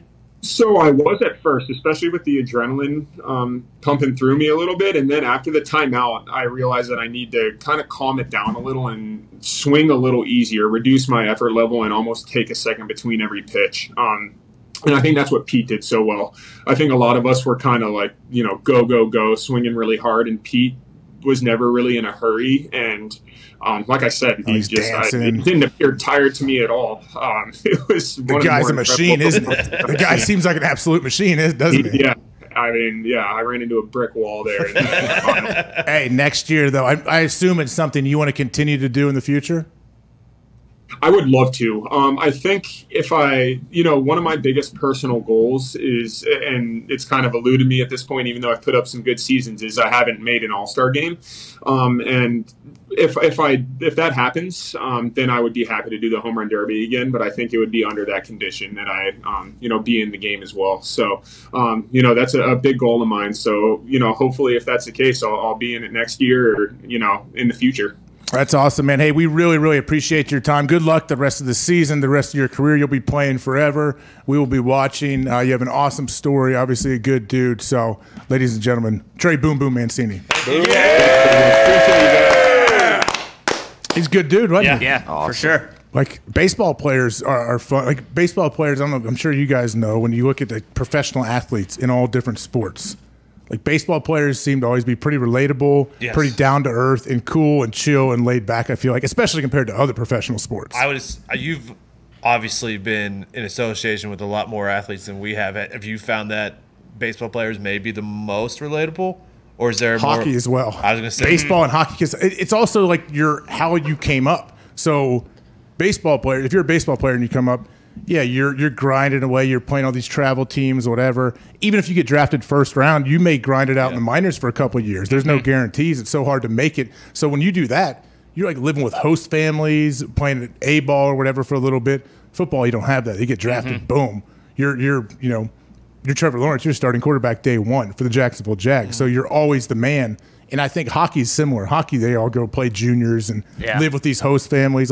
it's such a grind getting there. I think that makes them more relatable once they get there, actually. Staying relatable and stuff like that, too, is probably pretty tough, and, like, staying positive like him. I mean, he's been on the Orioles. Like, they've basically fucking stunk every year he's been there, you know, and that's a long season to just be losing and losing and losing and traveling. Like, so to, like, remain optimistic. It's Groundhog and, like, Day. Like, yeah, for it sure. really is. Yeah, he's in a hotel in KC. You could tell. Yeah, that's right. Yeah, that's every day, pretty much. And, like, man, it's such a roller coaster when it comes to baseball of hitting, like ups and downs and slumps. And even when you're playing great and you're hitting the ball as good as you can, like, cool. What are you hitting the ball 350 during that time? Well, he just said that too. He was like, you know, I was hoping to find my swing a little bit. I had a really cold June, so like hopefully, you know, me hitting a bunch of bombs will kind of straighten myself out going forward. I guess I know there's a thing out there, Foxy. I don't know if we have the graphic of the different jerseys that they're auctioning off for charity from the All-Star game. But 1 second.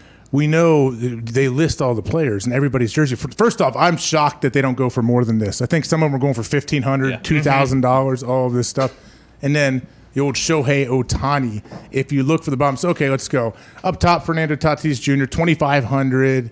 Vlad Guerrero Jr., $2,000, which I think is a travesty. He's the MVP. Low. Yeah, how is it that low? Like Jersey's ugly. I mean, an authentic jersey costs like $400 to buy that they didn't wear, right? Yeah. And then you go all the way to the bottom, Shohei Ohtani. His jersey is at $111,000, $45,000 more than the next closest player. Which who is it? Like who do you think is bidding on this? Ty. No, not a chance. I might buy that fucking Judge jersey for $860. Though, you How is kidding it me? $860 for Aaron There's Judge? no I don't way, know. dude. Like you said, I mean, if you buy like the replica All-Star Game jersey, it's probably $350, $400 bucks. Because those blue ones were ugly as fuck. You didn't like those, huh? And they had like it was like the white ones I liked It was like a the lot. Henley too. It wasn't the full button-down baseball Which we know jersey. you love. Yeah, You know got I'm a all your Henley shirts guy. in That's Henley. AJ You're Henley right. Hog. I do. I don't like that look though. When you look at them, they just look weird. It's not even like the throwback. Remember the throwback Reds? Like so, I grew up Reds fans. vest The button pullover. ups. Well, no, the Reds just had the gray pullovers, gray pants, gray pullover, like Pete Rose days. Yep. People hated them at the time, and now you look back like, oh, that's pretty sweet when you see them as throwbacks. I think it's kind of cool. But Remember when the Reds did the cut off sleeve jerseys? Yeah, when they had Griffey, the gray Yeah, ones. those are They were awesome. incredible. Dude. Pinstripes. Yeah. they should change. I mean, baseball teams, especially if you're not winning, you should probably do things like that like every 2 weeks. Baseball teams have so many jerseys, dude. And so they don't have rules like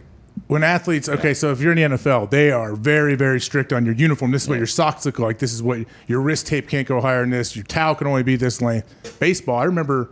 I took BP with the Brewers early on when I was in Green Bay, and I was asking those guys, I'm like, man, you can just wear whatever you want. Like yeah, it's one day I'll wear like 4X pants, next day I wear skin tight pants and pull them up to my knees. Like they can do whatever they want, it seems like. And I'm like, don't you ever get fined? And they're like, well, I'm talking to a 10-year vet. He's like, nah, I've never really been fined. I'll do whatever I want. That's your wild. commish. That's Raj. Raj. That's You know your what, boy. Raj? Thank you for holding us accountable, Raj. Thank you. Roger's holding everybody accountable. He wants it all to look good, look uniform, truly professional, a la me today in the jacket. What blew my mind too is that you guys, like, you have the merch, but you only are allowed to wear it at the facility. Like, you can't take like a Packers hoodie home. Well, each team is different. That's team by team. You just got to ask if That's you want to do that in wild. Green Bay. There's no way. In Green Bay, I'd say I've said it a million times. They do things the right way. Like from everybody, Red Batty's. He is famous as an equipment manager. I actually had people out in Tahoe when I was playing that know Red. Multiple people from different walks of life know Red Batty and T-Bone, all the great guys at Green Bay and the guys and gals that work there behind the scenes that people don't really hear from or hear about. They're awesome. But, yeah, you don't want to be walking out with something if you didn't let them know. Don't take that Packers hoodie out, man. I would not want to be caught doing that. Other teams, they're a little bit more lax when it comes to things like that, though. Are you guys, you're surprised to hear that? Yeah. Yeah? Well, it's probably much different coming from Ohio State, too, right? Where I assume you just got fucking gave you a bunch geared to up sell left and right. I mean, now they do. I'm not joking. We used to cut holes in our gloves to get a new pair. So, like, if you wear your gloves long enough, they start smelling like vinegar. Yep. They smell terrible. Goalie Awful. gloves. Yeah. Yes. And so you could take them up to him like, hey, I need a new pair of gloves. Like, no way, bud. No, I don't see any holes in them. And so I'm like, are you serious? So you'd have to go get some scissors, make little holes in them, and then they would question you and say, you put these holes in. No, absolutely not. But that was just so because if you wear those gloves that smelled terrible that you've been wearing for like 4 weeks. Your hands will not stop smelling like that forever. It's brutal. Did you have to wear like the Nike gloves, or could you wear cutters or whatever you want? Oh no, you got to wear Nike. You can't wear cutters when it's college and Nike is paying $70 million for you guys to wear all their stuff. Yeah, that's why we couldn't spat. You can't do anything. You can't cover up anything because they are real strict about that stuff. I'm surprised Nike didn't come out with a spat or something like that. Well, like, they don't care. Even like you used to be able in the NFL, you could spat your shoes, spat your cleats, and if you even like drew a swoosh on there, you did something to let them know. Like they used to be able to get away with that. You couldn't anymore because they want people to see the newest and latest shoes and their models of cleats. What's up, Nick? AJ, for a stooge like Evan Fox, what does spat mean? Spat is when you have your cleats and you tape around them. Like a lot of times people will spat over their cleat if they roll their ankle or something. A lot of people do it for looks. I did it my whole time because I wasn't with Nike, so I could spat. And once I spatted from the beginning of my rookie year, I'm like, well, I have to now just because it feels good. So I wasn't going to go back. It's off of the old dress shoes, right? Mhm. Are those dress shoes called spats or whatever with the white on top? Makes your shoe feel very tight. Like And it feels great. You're locked in. And I never taped my ankles, so my spat was like elastic tape that I would do myself. So it was definitely not for support. It was just because I liked the way it felt and looked. A lot of people do it for support, though. I spat at the last Turkey Bowl I was in. I might do it tomorrow. You should spat for sure for your All-Star game. Probably will. I wasn't allowed to spat in high school, so I remember I got to my first this Ohio North-South game I played in, and I was so juiced to spat my cleats just for that game. And then I couldn't do it again until I got to the NFL.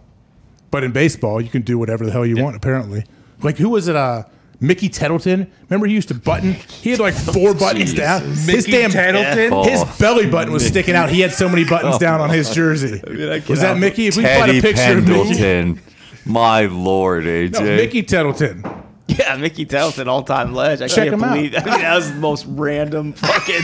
His jersey, though, you remember certain things from a kid growing up. I think it was his jersey. Are you saying he was on the Reds? No, he wasn't on the Reds, but he may have buttoned 2 buttons out of 7 on his jersey. His last year was 97. No, Was I it don't really? remember Mickey. Yeah, I'm old. I'm 37, but he had a big impact on me. Obviously. All right, we're gonna take one call before we get to a quick break here.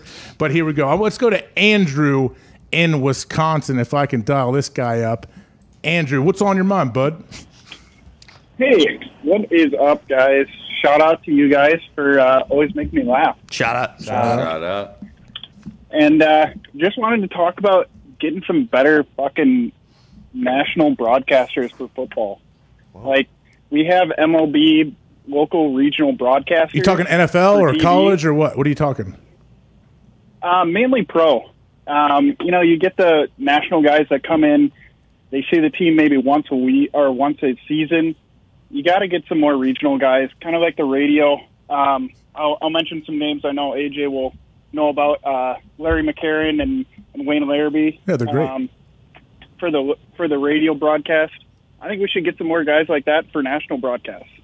Yeah, well, I appreciate the call. I mean, you should, and those guys you mentioned are legends in Green Bay. But when you listen to a team's radio announcers, they are homers for that team. Yeah, They're cheering for that team. That's why it's fun to listen to. If you're, for some reason, listening to the game, you want to tune into your team's broadcast because they are with you. They're living and dying on every play. We can't do that with the national team. You can't have one that's diehard biased for one team. The rest of the country doesn't want to hear that. For this guy, like, if you want, sync up the radio broadcast with the TV. But most of the local radio broadcasts for the NFL games are like, I'll listen to the Steelers one, and they're great guys or whatever, but it's too homer. Like, I can't even listen to it because it's too homer. Like, Who is the player? There's usually a former player that does the color commentary. For a long time, forever, it was Tunch. Tunch Ilkin, baby. Yeah, and he's recently had some health issues, so I don't know if he's doing it anymore, how long he's going to do it, but Tunch has been great for a long time. But they are very, very homer. Yeah, and that's what they're supposed to be. They should be, and it's hard for the national broadcast. That's why Joe Buck, he always says, like, everybody thinks Joe Buck hates their team, which he doesn't care about your team. Like, he's not worried I think about that. Joe Buck got a bad rap because of McCarver.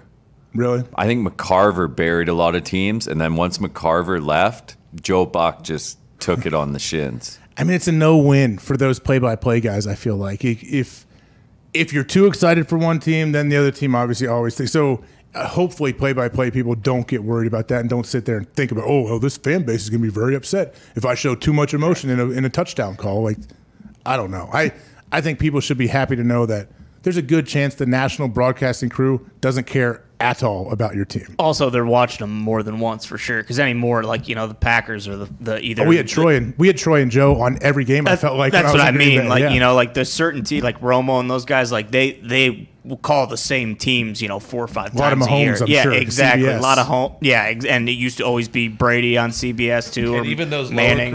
lower crews definitely get used to calling like Bengals and Jags. Oh, yeah. Like they get those too. Like because I think that's only broadcast like 3% of the country. Correct. When you're doing those like regional Fox or whatever. Like, yeah, you're still calling an NFL game, so it's awesome. I'd love to work NFL games someday. But yeah, I guess it would be hard to not be a complete homer, especially if you're a former player and you have coaches on different staffs that you played for, your buddies are playing. Isn't that why Peyton Manning, they claim he might not want the Monday night gig? He didn't want to have to speak ill of Eli. Right. But now Eli's done. Who knows what happens with Peyton, right?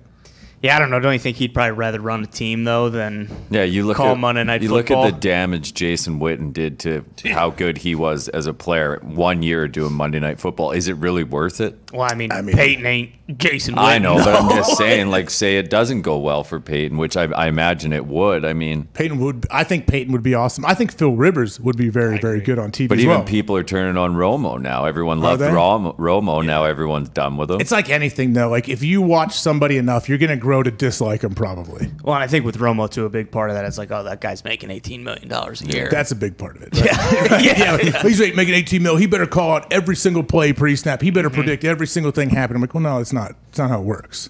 I mean, I think Romo's still doing all right. I think he's not too worried.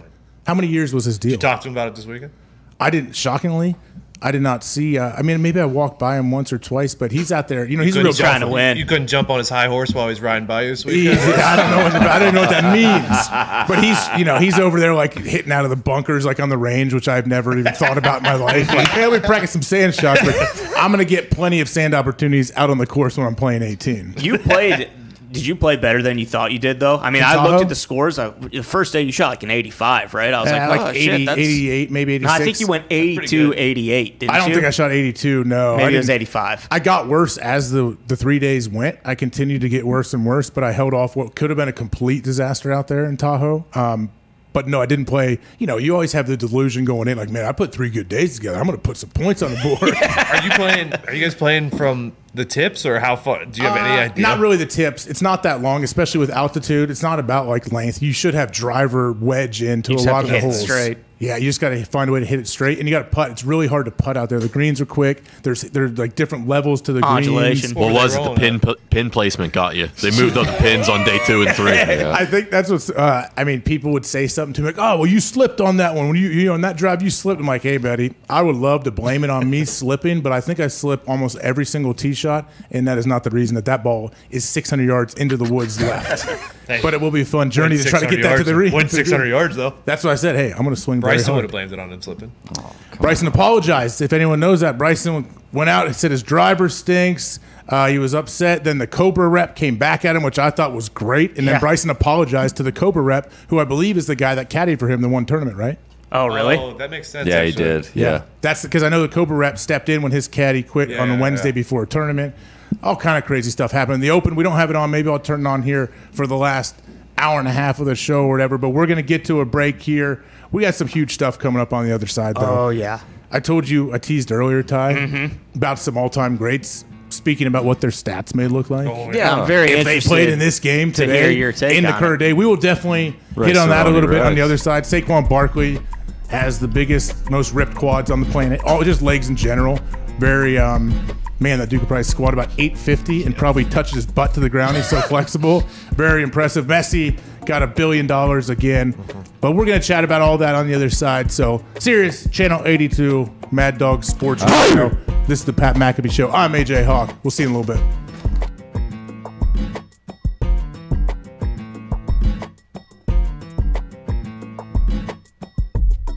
Just checking your availability. If you're in Indianapolis now, did you get to Buffalo?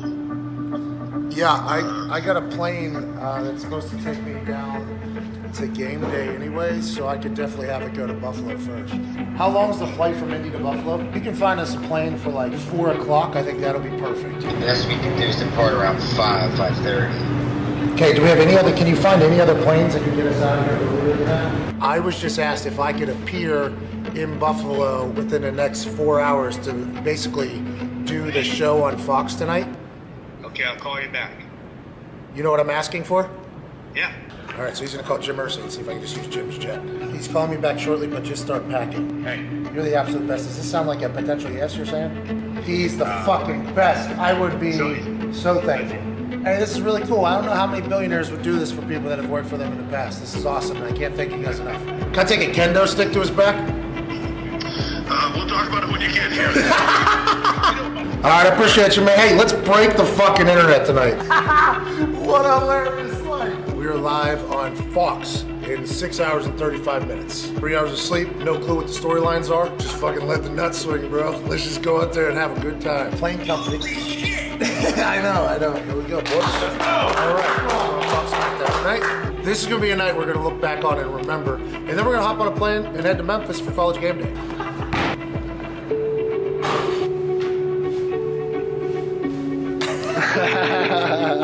I think this is a joke too. I just want to let you know, like, this is a Truman Show. I very much understand that this is not supposed to happen. I got the text at 1:42 p.m. today from Mr. H that says, "Have you heard there have been some travel issues? Can you make your way to Buffalo?" Jim Irsay, owner of the Colts, literally lent me his plane. Might be the most confident I've ever been on in something. I didn't know we were that good of friends, to be honest. I was throwing a Hail Mary, and he responded and said, yeah. So I got here about an hour and a half before the show, and to work with Renee, Tom, and be on SmackDown with a bucket of makeup on my face. This has been a dream come true bucket list type situation here in beautiful Buffalo, New York. Come on, boys. We're going to be on cable.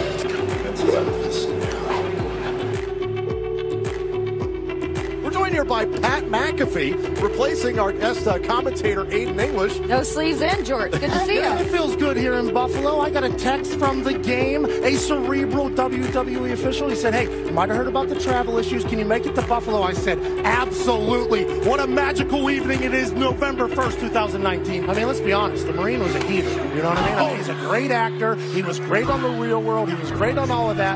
Tegan, no! That's how they do it in NXT, baby. Almost took me out holding another grown lady in the air. November 1st, 2019, greatest SmackDown in the history of SmackDown. Pat, you joining us? It might absolutely be correct the way things have gone here tonight.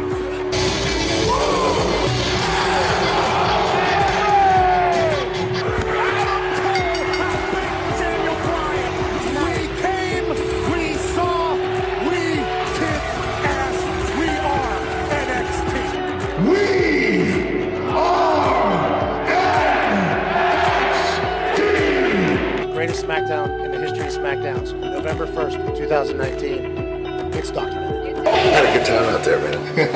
I had no idea what was happening, so it was really just natural reaction to everything. That was awesome, dude. That's a real bucket list thing.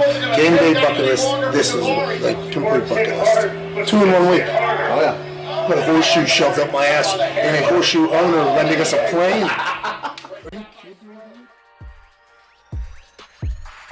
This is the Pat McAfee Show on Mad Dog Sports Radio, Channel 82. Welcome back. Friday, July 16th, I believe, is the proper date. I've said it earlier today. Who knows? I am AJ Hawk, sitting in for Pat McAfee here, live from Indy on this nice feel-good Friday, as they like to call it around here. And before the break, we were talking about something. We were talking about some former greats, some all-time greats, all-time great athletes when you just look at athletes around the world. And they had some opinions on how they think they would do in the modern-day NFL. We got a graphic up here to show. So I want to read Bo Jackson first. Bo says, if I played during this era, I'd probably be averaging 350 to 400 yards a game. Does he mean total, like catching the ball, as far as running the ball? Maybe he's returning. Return kicks, too? I don't know. Well, that's different, because if you're counting kicks. And if you're averaging 350 to 400... It's pretty good. Okay. But then he goes to Dan Marino. When asked in 2019 how many TDs he could throw in today's game, Dan Marino says 62. How many did he throw when he was playing? 50? 48, I think, was his highest. Mm-hmm. Okay. And what was the most last year thrown by a quarterback in the NFL? Do we know? The record I know is 55 by Peyton. I believe 62. Last year, Raj threw, 48? And I think that was tops in the NFL. Okay. I mean, Dan Marino, you know what? Him saying 62, okay, I get it. Mm-hmm. But then here we go. Jerry Rice. I probably might be able to double everything. Can you look at how many touchdowns and career yards Jerry Rice has? Yeah. Again, a lot of times when people talk about receivers, they say Jerry is the GOAT, all-time great. Jerry has an energy drink called GOAT Energy. Oh, wow. I drank some out in Lake Tahoe. He How gave was me a can. it? Delicious? Great. He brought me a can that actually was the same color as my shirt I was wearing. Wow. I'm like, Jerry, your attention to detail, this is why you are the GOAT at wide receiver. Did he ask you if you like tailgating? It's amazing. Shockingly, we did not get on to tailgating, but I knew he was the MVP of tailgating. I think this is just regular season, but 1,500 receptions, 23,000 yards, 197 touchdowns. So just call it 400 touchdowns, 46,000 yards, and 3,000 receptions, maybe. I mean, 3,000 receptions. That's a lot. And I don't mean any disrespect to Jerry Rice, but I think that may be inflated a little bit. He'd have 200 receptions a year for 15 years. I mean, I never want to doubt Jerry, but also it was a little different time back then. They didn't play as much like bump and run, get up on you. It was more zone coverage, I think. So you had to find your spots. He obviously was beating guys deep all the time and just a crafty guy, tough as nails. We know that. Also, though, I guess to Jerry's credit, back then you could beat up receivers a lot more than you can now. I don't know if he got beat up that much at the line. I don't think he did. But, like everything changed. What year was that when kind of the Colts were getting beat up by the Patriots and they changed things around? And early 2000s? They really started saying, like, you cannot touch this guy past 5 yards. Early 2000s probably?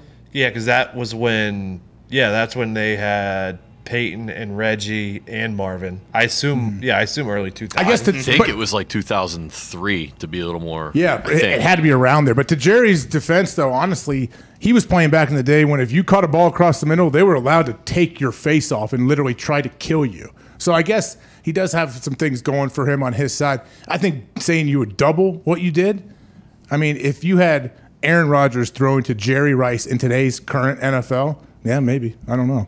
What do you think? I mean, 200 touchdowns, a lot of touchdowns. That's very, very productive. It's amazing Jerry stays so humble after everything he's done.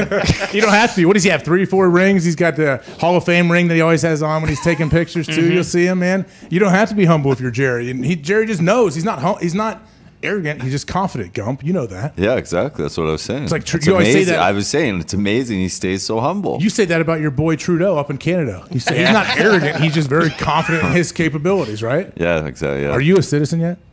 What's that? Are you a citizen of this country yet? Yeah. Are you officially? No. Yes, you will be, though. Yeah, You someday, will be. my But you're friend. here legally. Everything's going Oh, on. yeah, absolutely. Yeah, you're doing great. Yeah. Yeah. Sorry if we aired any dirty laundry. Just cut this one out. Gump is great. Don't worry. AJ, Trudeau, he's a big fan of yours. Trudeau, everyone up there. Gump is an absolute supporter of what you're doing there. So please leave him alone. What's up, Evie? AJ, Evan? this is something that's going to happen forever, though. Old heads will always. That's what my mom calls me. Him and Jason McIntyre. No, but this will happen forever, right? Old heads will always say their generation was the best. And if they were playing now, like you probably say, if I'm playing now, I'll probably have 500 tackles a game. AJ, I don't know. say Defensively, I don't know if the defenders will say that. Defenders will mainly say like, "Oh, it's not like it used to be. It's not. The guys aren't tough like we used to be. We had 4 days and we killed each other in practice and we could do all this stuff. Now you're taking all that away from defenders." True. I guess it's the other way around for you. A lot of guys are saying I wouldn't be able to play in today's game because of that. Think of some of those hard-hitting safeties. Like, think of you used to fucking body guys, AJ. Give it a rest, Well, you man. have You're a to. fucking mud out there. Well, because I was smaller than most people, so you had to find a way to not just get run over and get killed. But think of Ronnie Lott, fucking Broadwood. Think even of Bob Sanders. That dude's an absolute missile. Steve Atwater, dude. Now Steve Atwater, that guy was scary. Like I would get worried for guys on the other team when Steve Atwater was laying the wood because he's fun to watch, man. But that's what we want to see, right? John Lynch. Oh, John Lynch. Yeah, I was number 47 in college. I didn't pick that number, but they gave it to me. And I instantly said, "Sweet, I love John Lynch." That's all I thought of. So I was channeling my John Lynch. Who'd you play with at safety in Green Bay? Because there was Nick Collins, absolute he's a monster. monster. Runs like a 4.2 and could cover so much ground. But unfortunately, I got a neck injury. I remember the game against Carolina early. Man, he was done way too soon. But Yeah, pick Nick 6 Collins, in the Super Bowl. Huge play. Oh man, Atari Bigby is another guy I played with who was an absolute headhunter back there. Very, very fun to watch. Even, hey, Charles Woodson played safety and kind of like a nickel late in his career, and that Charles was not scared to get in there. Charles is a great blitzer. He would take on fullbacks. Like, Charles is one of those guys. He's so rare, has crazy ball skills, crazy coverage, very, very smart, but also very, very physical, which you don't really see that too much, do you? First ballot Hall of Famer. Oh, easy. I mean, not even a question. Charles will have a good speech, too. Mm-hmm. Charles would be good. He was out in Tahoe. Was he? Invite you to go? I think I beat him, actually. Really? He's only been playing golf for a little bit. I don't play much. He's got the whiskey business. Yeah, and he's had wine for a long time. Now he's into whiskey. I mean, Charles, he's a hustler. How come you even started any businesses? What should I start? What do you think? Probably James? a cigar company. Yeah. I don't know. Mike Taylor did it. Did he? Yeah. When he Ray Lewis has a cigar. I see it when I go to the store sometimes. DeerAntler.com. I don't know about that.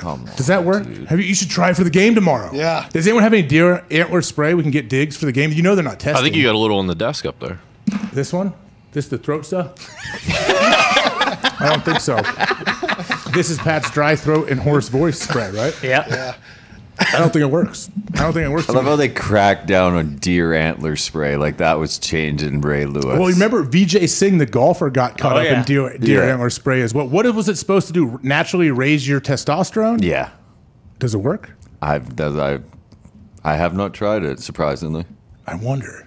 I mean, I just no one got don't in feel trouble, like though, right? spraying something like that. I don't know. He was trying to come back from an injury, Gumpy. He was getting advantage. He was trying to heal faster. Yeah, there was a lot of other stuff, not deer antler spray. I mean, who knows if it actually works? There's a lot of stuff out there that doesn't work. I mean, the majority of stuff you see in commercials at GNC, it doesn't work. Like, what about Frank Thomas?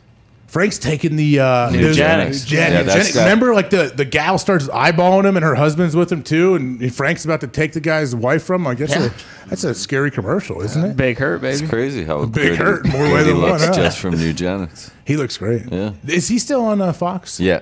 Is he? Him and Ortiz and A-Rod. And then Pete Rose got the axe a couple years back, right? I didn't see Big Hurt at the All-Star game though. I didn't either. What do you think about J-Lo dumping A-Rod and going back to Ben? I mean, hey, good. Bennifer needs another run, don't they? Yeah. Did she dump A-Rod, though? Do we know? Oh, yeah. It certainly appears as if she dumped A-Rod. So who is A-Rod? You ever ran into him?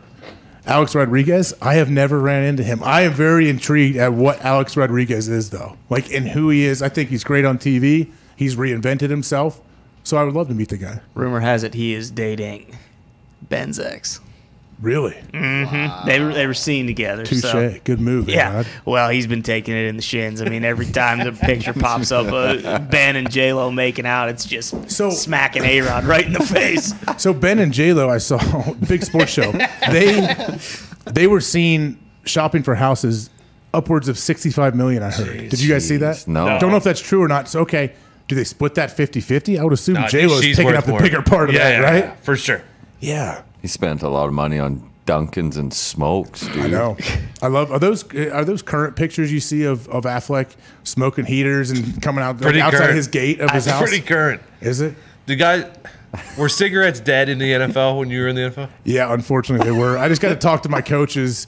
They are the ones that would talk about walking into the locker room with just a haze in there and everything. Like, we had a coach that played for the Raiders back in the day. He's like, oh man, the Raiders weren't his first team. He came from somewhere else that was kind of buttoned up and everything. He goes, I went to Oakland and it was unbelievable. I walk in day one, it was like a movie.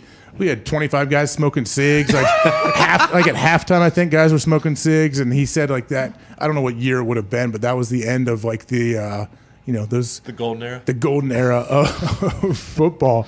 That'd be awesome if that happened. I shouldn't say awesome. It would be fun to see if someone tried to reinvent that. I mean, when you watch the Last Dance, Michael Jordan smoked cigars every single situation he is ever in. Yeah. Places where you can't smoke, I feel like. And Jordan smoking with his uniform on. So maybe there'll be an NFL player that comes along that has that kind of power. The last guy who could have done it was Cutler. I mean, Tom Brady could, don't you think? Tom would never do that. He would never put poison in his body. But Tom could, I feel like, with BA, Tom could kind of get away with whatever he wants. I think Big Mike could bring it back. Big Mike smoking cigs? Yeah, just smoking cigs down in Dallas. Big Mike should wear the Landry hat to go full old school. He should. Big Mike loves like the paperboy hats, like Bryson wears. Yeah. Bryson's on the TV right now. He's +1. Is he going to miss the cut at the Open? +1 is the cut line, I believe. He has a big putt on 17 for par as we speak. His arms are very straight. Let's see if he makes it. If not, hopefully he throws that putter about 80 yards. Oh, he canned it. Drained So what's he at? He's a +1. He's That's right the cut on line. the cut line. Okay. Yeah. Man, do you guys watch the Open? Oh, British yeah. Open? It's nice to wake up to, and you just kind of like I was looking at take the it easy times. on the British Open. the Open. So Open you- Championship. They They do get not upset? like that. They really upset, right? Yeah, because sometimes it's in Scotland, sometimes it's in Ireland. I get it. I understand why they're upset. I mean, I'll call it the Open from here on out. Louis Oosthuizen, as Pat likes to say, is doing very, very well. This is round 2. Nick, what do you think? You think Louis is going to keep this up?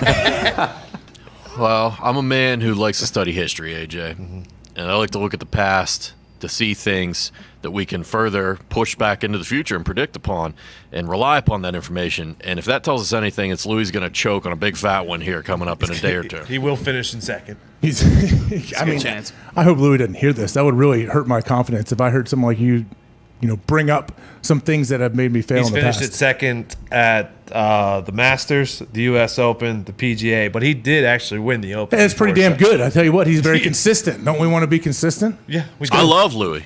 Do you? But some of us aren't destined for the spotlight. Some of us aren't destined to be the number one draw and the winner and the champion. Well, Sometimes Louis- you got to take you got to ride shotgun. I guess, but Louis, they always talk about where is he from? He likes to get on South he Africa. goes down to his tractor and he Super- farms. He's a legit farmer, I guess. Oh, yeah. Yeah, South Africa. He's the Jordy Nelson of the PGA Tour. Yeah, South Africa.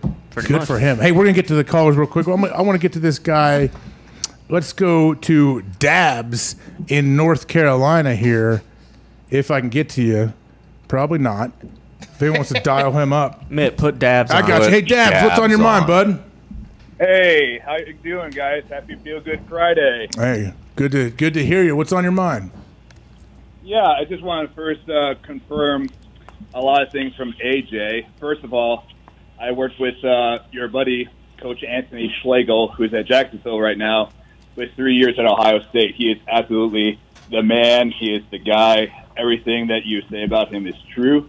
And also, I wanted to throw out to confirm what you said about you guys getting gear at Ohio State and how stringent they are. I was with Louis Van House for a long time, and he was definitely not easy on giving out gear to the guys. I did have a question. Probably because of Terrell Pryor. I was before Terrell.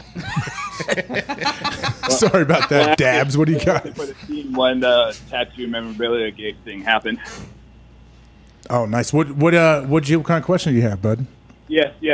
So I have a lot of experience in strength and conditioning at the collegiate level, as I just said. So AJ, you can best answer this question. What would you say is the biggest difference between the strength coaching, strength experience in the NFL when you went from college, first in college and then to the NFL? Hell yeah. Hey, appreciate the call, Dabs. Let's get into it, AJ. Let's get some workout talk, dude. I love it. Hey, everybody loves workout Yeah. talk. Unfortunately, we got a hard out coming in a few minutes, but we can dive into this a little bit. Maybe we'll touch on it in the third hour. Ooh. Gump, if you want to, we can come back to it. But Pat has said it on the show a million times. You spend the most time with your strength coaches. Like, you are with them every day at some point. And so you develop very, very hopefully good relationships with those guys. But in college, there's so many players. Like, you have, 90 players? How many can they have now? I think you probably have You can have more over than that. 100 now, Yeah. I think, on the team. So they have a lot of people they got to work through. So everything, it's not as specialized for guys, especially in you're younger, dealing with people that have less wear and tear on their bodies.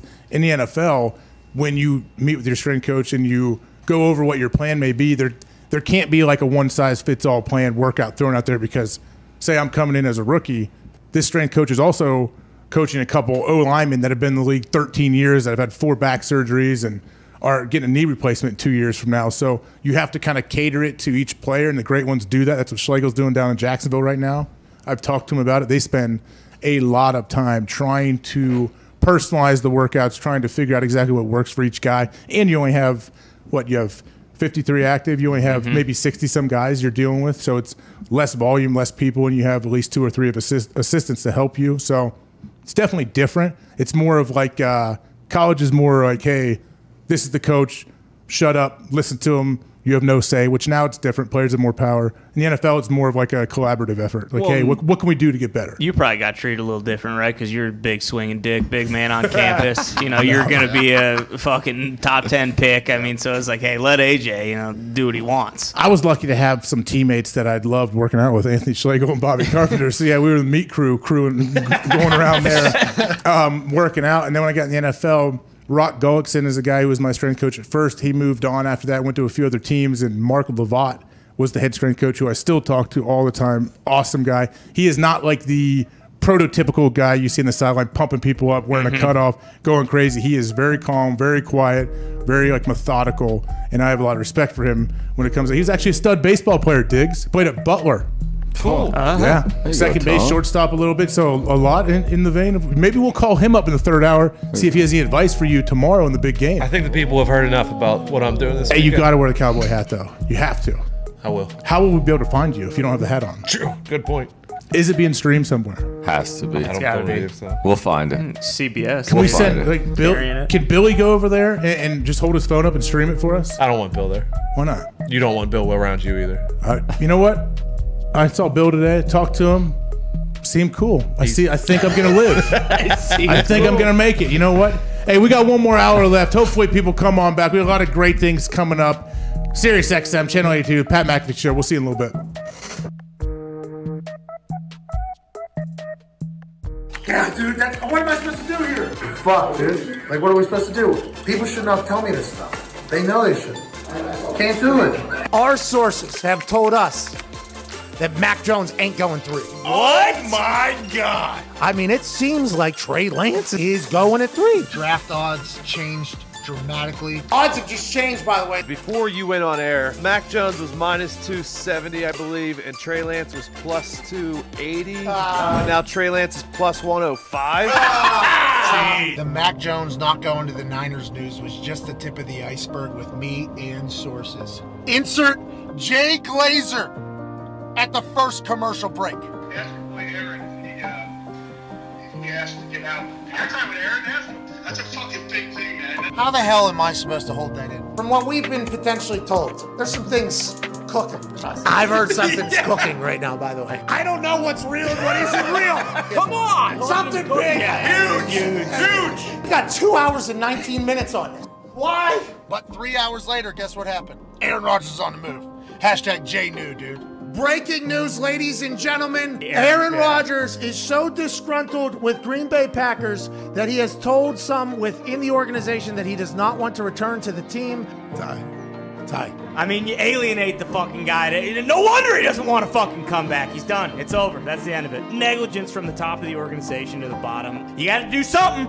You had to do something. And they didn't do a goddamn thing. So I don't blame him. I didn't know that's how that whole thing was going to come out. Me neither. I didn't know that was going to be it. That's the Packers definitely releasing that information. 1,000%. Oh, yeah. And that's Aaron telling them, by the way, I ain't fucking coming back. Aaron probably was like, I ain't fucking coming back. So Green Bay probably trying to save tail here. Say, Schefter, we need you to write an article about how things are going right now from our point of view with Aaron Rodgers. He has all the cards. Yeah, exactly. He has all the cards. Imagine if he goes to a place where he has just as many weapons as everybody else and has a full organization that's like all the way behind him. They'll fucking win. This is fucking insane. And then finally, it becomes time for our biggest event of the year. Hello and welcome to the second annual NFL Draft Spectacular. Yeah! Trey Lance, let's go! Ladies and gentlemen, I beat you, dude. Yo, it's $1,000. Thanks for playing, AJ. Julio Jones is a Colt by the end of tonight. You can't control him, can you? Dan's lying. Dan, stop being a hater, Dan. I mean, obviously, it's great competition. You know, not just Pat, though. You know, Kelsey, Tyreek Hill, you know, Clyde, you know, all these guys. There's always things that are taken out of context, but there's always things that maybe aren't. You never know. JJ, you're the best. Hey, Mad Mel, dude. Great to be back, AJ. Great to see you. Good to see you. You're still a sack of shit like you were last year. Listen, Chris. Hey, I've never worn a jockstrap, but I've sniffed plenty of them, so I know what's going on with these players. Okay? I don't give a fuck. Who cares? I just want to eat. Zito, did we get that food order?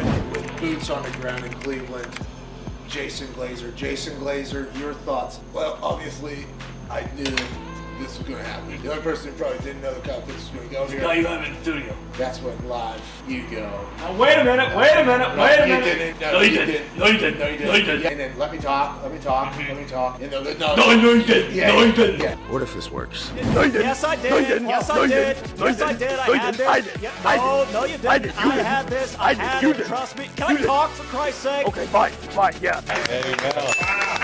Thank you. As we're live on the air, I look down at my phone. It says, hey, $8 deal with SeatGeek just happened.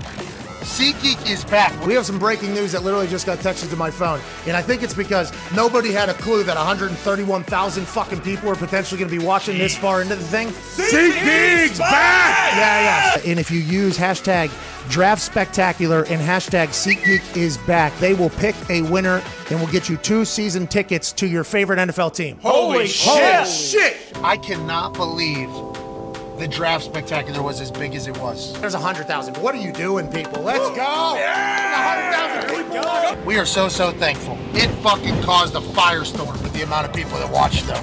Articles written by these marketing nerds and their little community tech people saying, hey, this is the dawn of a new day. This is why SeatGeek survives. You watch the thing, you're like, man, this is pretty big. Probably get in on this. We appreciate that, dude. Oh, you're going to get articles written about you tomorrow.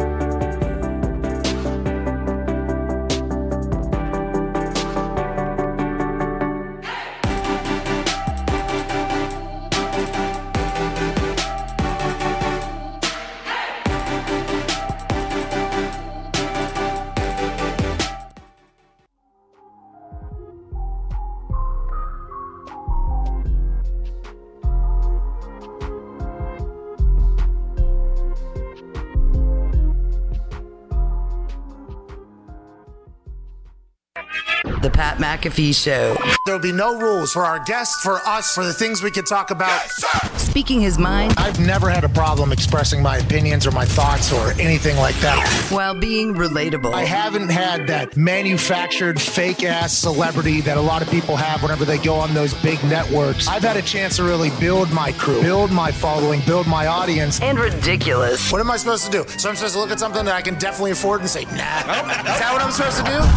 The Pat McAfee Show starts in 3, 2, 1. Welcome back. This is the Pat McAfee Show. I am AJ Hawk, obviously sitting in for Pat. He's down in Houston right now. There we go. Waited way too long for it. Waited way too long. That's why I shouldn't even tried it. But you know what? Pat's down in Houston, has SmackDown tonight, and then has a pay-per-view on Sunday, correct? Correct. Correct. Oh, yeah. So anyone out there that's trying to figure out what Pat's doing, where he is, that's where he is. I'm sure you will hear and see him tonight. He will be on fire for SmackDown. But something I talked to him actually off the air about a little bit. I know he's gone now, but Jalen Ramsey is making some comments to Aqib Talib about Tom Coughlin. So Jalen Ramsey says, to be honest, we ain't like Tom Coughlin. We decided as a team, forget him. And it probably didn't say forget him in the original, when they originally went over this. Right. But Tom Coughlin is kind of like a polarizing figure. He's known for being very disciplined, strict guy. Like you got to be 5 minutes early. Coughlin time. But that was when he was the head coach of the New York Giants. He was for the Jaguars. Wasn't he the team president? Something like that. He had some sort of senior executive role. And Doug Marrone was the head coach at that time. Yeah. So the question, I guess, too, would be, did Marrone feel like he was running the team? Did he feel like Coughlin was over his shoulder? What was their relationship like? And how involved was Coughlin? I don't know many places where the majority of the team says something about either the GM or front office people, because you don't see them a whole lot. It's got to be hard going from a head coach to team president and not have your hands in the football side of things, right? Yeah, and Coughlin is one of those guys. Like most all head coaches, they want to be like they want to be involved in everything, like every decision, everything, because I would too. If I was a head coach, it's my chance. It's my one shot. I want to make sure that I'm doing things the right way. But I thought it was a bit interesting that he's saying that. But aren't there some guys from the Giants coming out to support Coughlin now too? Yeah, I think so. Then Brandon Jacobs said something, Yeah. but also wasn't. I mean, the NFLPA said that the Jaguars had like 85% of the complaints against them. So Coughlin was obviously pissing off like multiple guys. So I guess it makes a little. Marone bit had more to be sense. on board then too. Obviously, if Marone is the head coach and they were doing things in OTAs and all that, the head coach has They to were sign off fining on it. guys, right, for not Oh, you're showing right. up or whatever it was. And then didn't they get fined from the league, or they got practices taken away because their OTAs and their off season was too physical or too long or whatever? But they kind of had success quick, remember? Like they were close. They lost That to was the when Bortles went to the AFC Championship. Yeah, like right? they were close to getting to win a it in Super half. Bowl, so they probably just kept rolling that same program, and they started losing. Everyone's like, I ain't down with this anymore. Could that be Coughlin because he was a coach for so long with an older era, just like having no idea how to treat the new era of players? It's definitely possible. I know we've seen guys like Nick Saban come out and talk about how it's a different world now. It's a different game. You got to score points offensively. They recruit differently. So if you're not willing to evolve, I guess, yeah, you could run into some issues. But that's the thing, Gump. Like when you're winning, you can get away with anything. If you're like Bill Belichick, Cassius Marks comes out and says, "Oh, it's not fun. He doesn't like the way things are going." It doesn't matter. If you're winning, guys are going to have to put up with it. They will, but it's a fine line, though, because then you start losing. How long until you start to lose the team? And it sounds like even though Coughlin wasn't the head coach, he kind of lost the locker room in Jacksonville. Did you ever have? I think you would have told us by now, but you never had a situation like that while you were playing, did you? Where you could feel like, oh, this guy's losing these guys, and No, I didn't. I was lucky. So my first year in Green Bay was Mike McCarthy's first year as a head coach. His first year there. And we knew right away who was in charge. He's the boss, whatever. But he did a great job of letting people be individuals, let them kind of let their personality show. He would tell us, like, hey, this is your team. I want you guys to take control of this. All the great teams I've been around are run from the inside. The coaches aren't dictating everything that has to happen. They're not the coach shouldn't have to hold people accountable.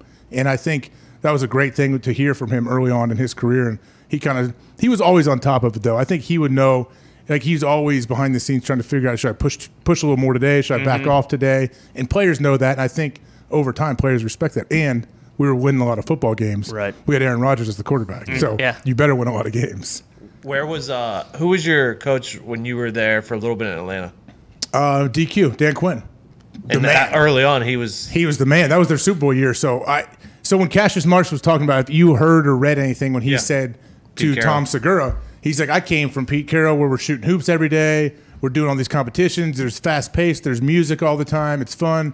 To New England, and they do it a lot different. So I went to Atlanta for a month, basically, and very first team meeting, there's music blaring as I'm walking. I'm like, oh, this is cool. I remember I sat by Dwight Freeney. I'm like, oh, cool. Dwight Freeney's on the Falcons. Like, he was a stud, too. And he's like, he even told me, he's like, man, you're going to wish you got here a lot earlier. And like, meeting got to a team like this. He doesn't say anything about any former team I was on, but he was saying, like, it's pretty awesome around here. And first thing, Dan Quinn comes running in, high energy guy. There's a hoop. He calls out a couple guys. They shoot hoops. They have like a competition quickly, like free throws, to see who was going to get something special that day after practice. They even had the trainer one day dressed up in full hockey gear. He was a Canadian. Gump, shout out to you. There you go. And guys took shots on him on a goal. Oh, nice. This is team meeting stuff that most coaches be like, hey, this is precious time. We can't even speak of anything other than the game plan in this meeting. So I've got to see both of those things too. And I would say Green Bay is like a mixture of that. It's still a lot of fun, but also still down to business. There's not like the crazy over-the-top music at practice, all that stuff. Do you think that type of coach, you have to be winning, though? Like, because if you're losing and doing that shit, do you lose respect? Like, yeah, you just lose guys. Like in college, maybe you can handle it for a little bit, but I even think players are taking more control in college where they won't put up with it. You could lose the team, and players want to be coached, even new age guys. Like, they want to be coached hard. They want to be held accountable because it's like being a parent. I got 4 young kids. My kids may hate it. They may hate when I tell them they can't do something or this or that, but they ultimately want me to be engaged and want me to be there and care about it. And if you feel like if somebody is reprimanding me, if he's coming to me and sitting me down and saying, hey, you're not doing it right, at least you know that person cares. Like no one wants them to just be like, you don't want your coach to be indifferent towards you or feel like they're indifferent towards you. So there's all different ways to do it. But if you win, you can pretty much do whatever you want. Yeah, I think more than ever, you're seeing everybody starting to realize there's more than one way to win. Yeah. You know what I mean? Everyone thought There's forever. there's no black and white thing. Hey, this is what you Yeah. have to do from the top down if you want to be a championship team. Absolutely not, because if you're Bill Belichick, guess what? For those 20 years, you got Tom Brady too. So Tom Brady's making all the plays, and he also is on board, it sounds like, for the majority of his career with the whole Patriot Way thing, even though they don't talk about that. But that's all he knew too. That's all Tom knew. So he probably didn't know a lot of what was going on outside there. So if you win, you can get away with it. But I think we're definitely shifting away from that as younger coaches come up. But I'm sure we dealt with this over the years, right? Like what happened back in the mid 70s when a new coach would take over? Were they saying like, oh, this new age guy is coming in and it's not going to be tough anymore? Were they doing it then? Probably not. But like for the other way around too, then like, so, you know, Michael Brocker said yesterday that like, hey, Dan Campbell and like this staff, they actually communicate with guys. They're very open. Like, we love it. We haven't seen anything like this. At what point, if they start the season 0-9 or whatever, is it like, well, you know, yeah, they talk to us, but Dan Campbell's a big dumb dipshit. We need to get him out of here. I hope it doesn't happen. I hope it doesn't happen because I love Dan Campbell. Yeah, I don't think that's going to happen. I think we need Dan Campbell to be successful. Yes, He's I good agree. for the league. I agree. He is great for the league. He's great for Detroit, for Jared Goff. Like, I think it's going to be fun to watch. But yeah, how many games do you think? How long until like people say like, all right, man, I like this. This is cool. Respect you. You got to change this up. This is not working. I think he gets does he get a year? Yeah, but everything can turn so quick. Like, look at Flores. Everyone loved him in Miami. Yeah. Then he makes that call to put Tua in. Everyone goes, what is this guy doing? He's a maniac. You know It what I can mean? change It can so change quick. so fast. It's the same thing on like coaches that are in line to be like the next head coach. Like, say you're a hot coordinator and you start interviewing for jobs and you don't get them. Then all of a sudden, it's like they forget about you. And the next batch of young guys are coming up that are going to get those head coaching gigs. So how do you maximize your opportunity when you're there? What's his name? New England OC. Like, I don't. McDaniels? You don't hear his name anymore at all in any of the head coaches. I think people assume he's going to take over for Bill, don't they? But I mean, there's no guarantee that's going to happen. No, that's Patricia. He's making all the calls these days.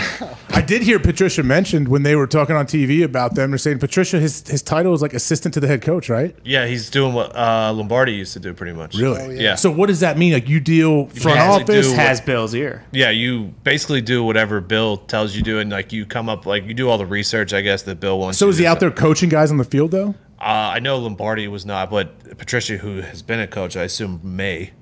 Yeah. Did Bill have somebody in that role before Patricia came I don't back? know. That's what I wonder, because Like Ernie is probably that position too, right? Or no? Yeah, Ernie may have to hire. He's gone, right? After He this retired? year. Oh yeah, this is last season. Yeah. So that was his last draft, right? Okay. Yes. Man, I don't know. Like, I wonder. In that, is Patricia obviously doing that to try to position himself to become a coordinator somewhere else? I think Patricia just needed a job. Like, Yeah, I just wanna get back into If it. the Patriots didn't take him back, I don't see him going anywhere else. Bama might have. I wonder. Yeah, you could always go to Nick Saban and get your career back. Because now Bielema is what, head coach of Illinois? Is he? Is he? Am I right there? I thought Lovey was. Did No, Lovey Lovey got shit. Lovey got canned. I think Bielema is the I head think you coach might for be Illinois. right. You might want to fact check me on that. I am. But yeah, I mean, that's Yeah, where you you're go, right. right? You're Yeah. right. So you go there, and man, I think you got a multi-year deal. Good for Bielema. Yeah, you can go there and revamp your whole career, right? And why is, I guess because Saban is so respected and everyone, the Saban is like, it's like what the Patriots were to the NFL is what Saban is in college, Yeah. to where I know, at least for me personally, I've always said, man, I wish I knew what it was like to play for Bill Belichick and the Patriots. I wish I knew what it was like to be there for maybe a year. Well, it also seems like in college there are like 50 open jobs every single year that are actually pretty good. So like guys know that like, okay, if I get shit canned in the league, I just got to go down. I'll win a national championship, and then maybe I'll go, be the head coach at Mississippi or Mississippi State or something. Yeah, there's a lot more jobs in college that you could take. You just got to know, like, hey, man, I got to recruit now. It's a different world. That's why every NFL coach that I would talk to that came from college, they said, there's no way in hell I'm going back. They're gonna have to put a gun to my head to get me going back to college, just because they don't want to recruit. Like in the off season, if you're an NFL coach, it's almost like a 9 to 5. Like, it's cool. You could hang out. You could see your family. You can go watch one of your kids' games. In college, man, you're on the road. You're hosting recruits all winter at basketball games. It's a grind. I don't know how they do it, and I have a lot of friends I played with that are coaching in college right now. So you think Harbaugh will go back to the NFL, or you think he'll stay in college? How old is Harbaugh? Do we know? 50-something? I assume so. Is there any chance that Harbaugh, whenever he's done with Michigan, just doesn't coach anymore? No. He's 57. It's in his blood. Guy needs football. I mean, coach is coach. I say all the time, coaches want to die with the clicker in their hand in their office. That's like their dream to be found that way, like just dead. Oh, and the film's still running. In his little notepad of your note, like, hey, the guy's like probably wrote a little note on the top. Hey, if I die tonight, make sure you tell the players about this little tip I figured out. Make sure you get this point across to them. We're gonna head out to the 5-hour energy phone lines, right? I don't think I properly give them the credit that they deserve, but 5-hour energy, we love you guys, and we appreciate you being here. But you know what? Let's go to Amanda in Wisconsin. Amanda, what's on your mind? Hi, I was just wondering what you and the boys think of Giannis with the block during the Milwaukee Bucks game on Game 4. Well, Amanda, appreciate the call. Great block. Huh? A hell of a block. Right, guys? Was that the turning point of the series? Is that what they're already talking about? A lot of people are saying there that. was other shows calling it the greatest block in NBA playoff history. LeBron's block. I'd imagine LeBron's going to argue with that, right? Undefeated, dude. That moment in that game, you'll never top that play. Diggs, why do you disagree? Well, LeBron's was a normal chase down block that we've seen a billion times. Normal. Giannis was defending two people and blocked a 7-footer about 12 feet above the rim. So, And his reaction was pretty impressive, too, because it was an oop, right? And Giannis doesn't have a movie that's going to stink this weekend coming out. So. Hey, speaking of that, when does Space Jam 2 come out? It's hot. Tonight. Reviews are in. Right when I get home. Reviews are in, and it stinks. Are there reviews? Can we read some reviews? Are you serious? No, I have no idea. I don't think the reviews are. I mean, little kids don't write reviews. Mitt said he's going to see it tonight. Mitt, are you anywhere near a mic? I would be remiss if I did not get you on the show. Do I have to go to a movie theater to see this movie? No. You should, though. It's on HBO Max, Foxy. You should. If it's on HBO Max, I'm definitely watching it tonight. Is it on HBO Max? Yeah. Oh, yeah. I'm going to watch it tonight. Hey, Mitt, do you know about the first one? The first Space Jam with Michael Jordan? Yeah, I used to have that. That was one of the movies I had in my mom's minivan, so I watched it about 10 times in, every fucking year. Are you in the huddle right now, Mitt? He doesn't know where he's at right now. Mitt, I tell you what, Mitt, Mitt's running away from there, but Mitt keeps me informed on what's going on in the NFL. It's got a 35% on Rotten Tomatoes. So that's pretty good. That's pretty good. I didn't know about the franchise tag date until I read Mitt's tweet the other day. And he said in it, hey, a lot of people are going to forget about this. That's that's what Money Mitt does. Mitt really paints a picture with his words, whether they're typed or they come out of his mouth. Yeah, he's the best. I respect him for that. Kind of like one of those great writers back in the day. Yeah. Like, Hemingway. R.L. Stein. Bill Berenstein. Who wrote Berenstein Bears? Yeah. Bill Berenstein. William Berenstein. William Berenstein. So John Rahm, pivoting to the Open, guys. John Rahm, was he the favorite coming into this? Yeah, he was. Just because he's been playing so well? Yeah, it's unbelievable. But does golf work that way? I mean, I know when you're hot, but it's a major. It's different once you get there. He's European. He's from Spain, right? Yeah. But he went to Arizona State. Yes. Speaks very, very good English. Mm-hmm. How old is he? 26? He's only 26? I mean, believe so. golfers Yeah, are crazy. Because of what they have to wear, every golfer looks 25 years older than they actually are. Yeah, he's 26. That's why it's crazy. If you see a golfer wearing, after the round, they'll show him, in workout gear, mesh shorts and a shirt. You're like, oh, there's a kid. He's a kid. But when he's on the course, it looks like my grandpa. It's just, golf is weird that way, man. We were talking about it before the show. It seems like guys will play good for a full calendar year. They'll be competitive in all the majors, and then the next year, just won't be anywhere near the top 20 or whatever. It's weird how it works like that, but he is in just a groove right now. Yeah, he just had a kid, so I'm sure that's propelling him. He got pulled out. Survived COVID. There you go. 18th green at the Memorial. Took a Sky ambulance. Is that right? Sky ambulance. A Sky ambulance all the way home to Arizona, I believe. That was not cheap. That's for sure. Man, I don't know. You thought he was flying he was standing in line at Southwest. Yeah. No. I said they all got NetJets deal. They got hours. They got cards. I figured, hey man, if he puts a mask on, the pilots close the door. He can just walk on up and get in the back. They do all of NetJets deals, but Foxy had a NetJets deal with Pat for one weekend, and they had to fly one of those prop planes, and I know they were not. Foxy was not thrilled about it. Prop planes was probably a King Air though. That's a big old prop. That was plane. actually a different flying company, and it was a little bit sketchy. I will admit. Oh, don't be scared of the prop. Don't be scared of the small planes. No, I'm not. Honestly, You'll be good. I don't get scared. I mean, Pat gets scared all the time, doesn't he, on those planes?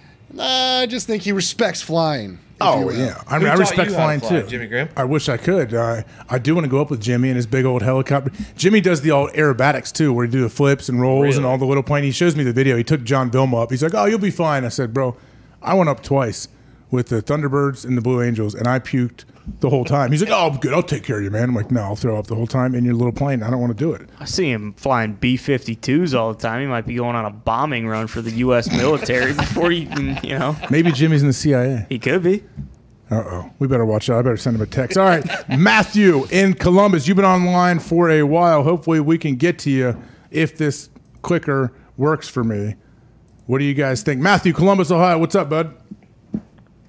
Nothing much, boys. It's Friday. Nice to see Mr. AJ Hawk in that nice suit. Hopefully that suit's doing well in that hot, heated room. I don't know if it's still hot in there or not. It is. Awesome. At least you got some air flowing in there. My question is today, since we're getting close to college football, what are your thoughts on the Washington Huskies and the Pac-12? Here we go, AJ. Let's break down we've been waiting for. We had this at the top of the sheet. We haven't got to it yet. Yeah, Pac-12. That's right. Come back here for Huskies. Our Chris Peterson and the boys gonna. Washington Huskies. There it is, right there. Yeah. Tell Can't you what, believe it took us this long. little secret. When I was with the Atlanta Falcons for a month, we practiced at the Washington Huskies stadium. We got to work out in their weight room. Oh, nice. Everything. Great place. Very hospitable.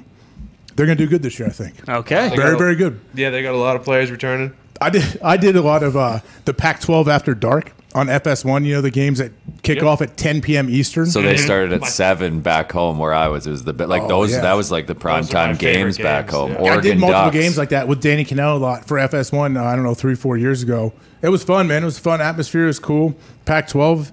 Let's figure it out, right? Calling a lot of Oregon State, Washington State games. I think you may be correct. I think that's what I was doing. Yeah, a lot of times. Are you calling any games this year? I do not believe so because I know we might be doing some stuff here, traveling a little bit, doing some live stuff, figuring out how to meet it up. So I had to make that decision, and I'm going to be helping coach some stuff with my kids. So Coach Hawk. I can't be. What are you coaching? I'm going to be an assistant coach for his first time in tackle football this year. At what age? He is 8, being 3rd grade. Let's go. Which I was informed that people claim that they had tackle football in 1st grade. Where I'm at, I don't know if I believe that. I don't think so. I started in 3rd grade. I think I started tackling 3rd. We had it in 1st. Did you? Really? I did not play it, but yeah. Did your dad coach? No, we did. I didn't start until I was in junior high. AJ, you always ask me questions. Yes. Why are you not the head coach of this team? Well, man, that's a good question, man. I appreciate you chiming in, but I am not a good coach. I don't have a lot of passion for coaching, and I'm terrible at it, but my son wants me to help out, and the head coach is my buddy who I played with in college, and he asked me to help out. So I said, yeah, of course, man. I'll come rally him up and give guys high fives. That's about all I'm good for. You doing O-line or we'll see. running backs? We'll see when we get there. Secondary? I think they're giving out helmets and shoulder pads here in a couple weeks. That's the worst part. Yeah. He might not come back after that day. Oh, my son, he's 8. I'm trying to think of him, how heavy a helmet's going to feel on that dude. Wait till you have to show him how to put a girdle on and stuff like that. Should he wear a cup, you think? No. Okay. No, never. So I wore a cup in high school when I was playing. I had big old the Duke that reached all the way back there. And so I used to wear the Duke, and then my brother is 2 years older than me, so he played quarterback. I was running back and linebacker. We played together for 2 years. Then he went off to college and played. And I remember one of the first things that came in, nobody wears a cup here. I said, are you serious? No one's wearing a cup? He's like, yeah, and I don't, and it feels great.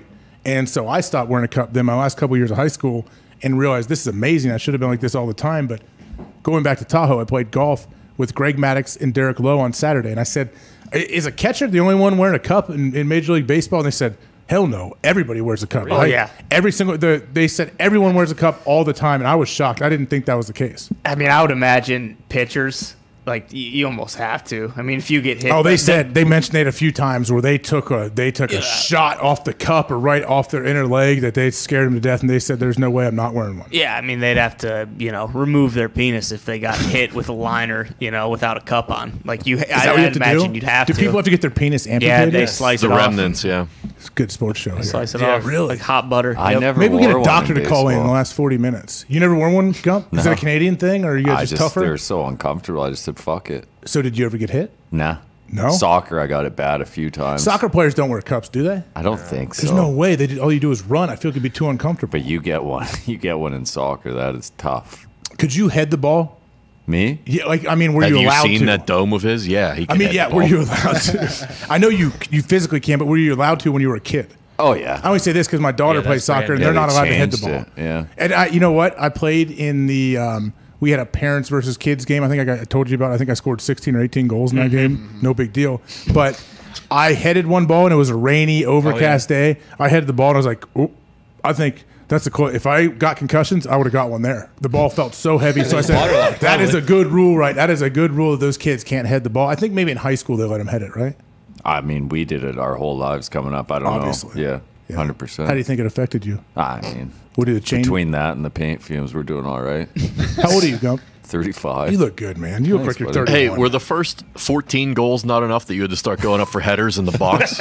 Well, you know what? I had a couple of the dads with me. They saw that we really had a good connection. They're like, "Hey, man, I'm gonna be way over there. I'm gonna lure everybody away. You kind of trickle in through the back, and I'm gonna hit a big old one that you just had." And so I'm like, "Yeah, man, this is gonna be great." You guys are running set pieces. Oh yeah, of course. The girls were only 9, 10 years old, so we were running circles around them. And he hits a sky ball for me because he played soccer. He had real soccer shoes, cleats on and everything. I didn't need more cleats. And I saw this ball from 25 yards away, and I headed it, and instantly, I obviously didn't go anywhere near the goal. Went, who knows where it went. And I instantly said, well, I'm glad they don't let these little kids head the ball because that sucks. And my head is really hard. So it's a good rule. But I want to jump back out to the 5-hour energy. Diggs, what do you got? Before you start your coaching career, make sure you watch Little Giants and you base your coaching off of Ed O'Neill. You think? From Little Giants. Well, yeah, that's where you got to rub Icebox. I got to rub Icebox's hamstrings down with warm goat's milk every night. No, Icebox was not the one. It was Spike who was getting his hamstrings. Yeah. Icebox was Rick Moranis' daughter. Yes, correct. She was a stud. Spike was carrying refrigerators down your throat. What's that? You kick off, we'll ram it down your throat. Okay, yeah. Well, Rick Moranis, sorry to hear, he popped up in the news like a year ago. He got sucker punched. He did. Remember that? Big time. By Icebox, actually. Oh, no, I didn't know that connection. Hey, R.I.P. to both of them. Hopefully they're both doing great right now. Hey, here we go. Let's go to Jeff in New York. Jeff, you know what, Gumpy? This guy has a question for you. So, Jeff, what's on your mind, pal? Hey, Gump, I just had a question. How bad would it look for Concaifa if Qatar goes ahead and wins the Gold Cup on United States soil, knowing that Mexico has their A team there, as Pat has alluded to, our D- team is there? U.S. actually, the bunch of young studs played well last night. Qatar tied Panama. I wouldn't worry about Qatar winning this tournament. AJ, here's the situation. Qatar in the Middle East, the CONCACAF is... Yeah, how does that work? So if you're hosting the World Cup, you're eligible to enter random tournaments for whatever reason. They thought they would bring their noise over to the CONCACAF. Yeah. And guess what? Ain't happening. So they're getting blasted, you're saying? No. They tied Panama the other night. Wait, Qatar, though, there's some, there's some issues going on over there about the World Cup being in that area? There's a lot of people dying. 75,000 people buried underneath the new stadium that just went up. They built the nets out of the people's phibias. They just stacked them on top of each other to make the goalposts. I mean, that maybe it's stronger, but I don't think it's, that seems kind of rude or kind of mean. Well, I don't exactly know what their governmental situation but is who okayed it? Who okayed the World Cup to be there? Which I know there's all kinds of corruption. So that was the last thing. FIFA's the one that caught a bunch of heat, right? That was the last thing Sepp Blatter did before everyone realized that he was actually the biggest scumbag going. So it's still staying in Qatar, though, right? Yeah, but it's in December. It's usually in the summer. And the U.S. is going, or no? Qualifications just starting now. So what do they have to do to get there? Just qualify, dude. How do you qualify, dude? You just got to come top 2 in your group, I believe. Is Landon Donovan the head coach? Unfortunately, no, he's not. So who are the big names for the U.S.? Because I know I'm a very casual soccer fan, but I remember Landon Donovan. Mm-hmm. I remember the redhead. Lexi Lawless. I remember Tony Meoli. Yep. Casey Keller. Yep. Yeah, that was 30 years ago. Yep. Taylor Twellerman. Welcome to the modern world. But I'm saying these AJ. guys were household names at the time, though. Or is Pulisic the only one right now? Pulisic, Kobe Jones? Reyna, who plays for Borussia Dortmund, is very good. Obviously. Yeah. Mm-hmm. He was the old coach's son. Freddie Adu was a household name. Yeah. He's still playing. He is? Where? Yeah.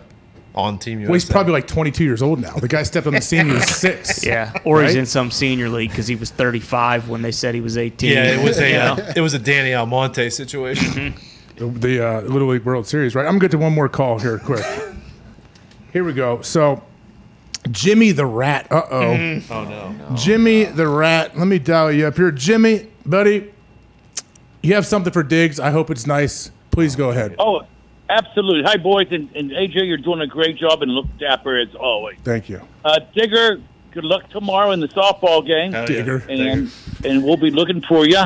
Thank you. And cheering for you. Thank you, and yeah. We'll yell hammer down when hopefully you'll see us. Hell yeah. Are you going, Jimmy the Rat? Are you going to go? Absolutely. Oh, Yes. Jimmy, can you wear like some bright yellow shirt or something so Diggs can figure it out it's you in Maybe the crowd? paint just Diggs on your face.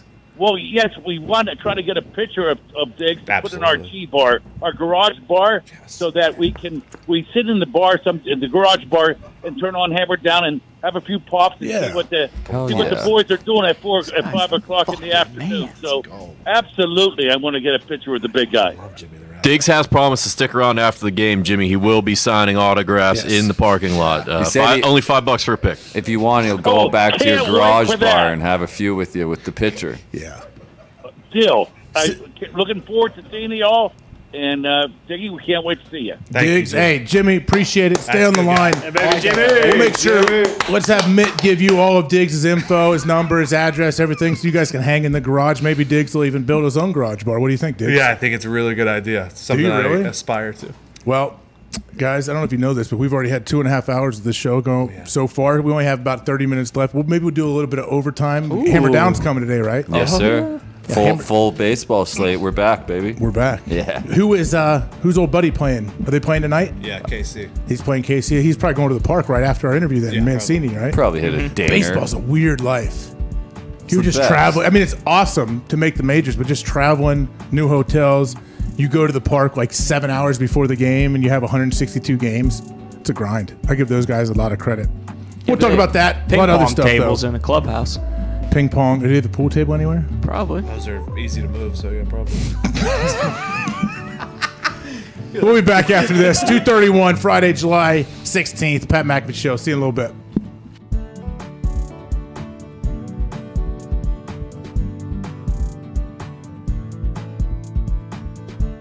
Well, hello, sensual piano keys. You sound incredibly inspirational and motivational. Big announcement coming from our company. You know, throughout my entire life, I've made decisions that people have said, "Ooh, that is stupid." You've read about them, you heard about them. When I was in high school, I went to an underground poker game, won $1,400, flew myself down to Miami, won a kicking contest, and got a scholarship to West Virginia the next day. I turned my back on soccer that day. Everybody said, "You're an idiot. Why are you doing that? You have more schools looking at you for soccer than you do for football. What are you thinking?" Fast forward 8 years with the Indianapolis Colts, and I was on top of the world, top of the mountain. How's the view? Not too shabby. And when I was at the top of my game, I decided, you know what? I'm going to pursue some other stuff. My friends and I are going to go to work on the internet. We're going to try to chase fulfillment as opposed to just a paycheck. And there were some interesting responses from people of power in the sporting world. Make them tear the uniform off of you. Sure. Look, somebody needs to stage an intervention. People who know this guy, get to him now. Make him put his helmet back on and get to camp. Oh no, there's no intervention, Wilbon. No, no, no. Here we are 3 years after that date, and it's a celebration, bitches! Cut the music! Let's hand out some bags to the boys. For the boys. For the boys.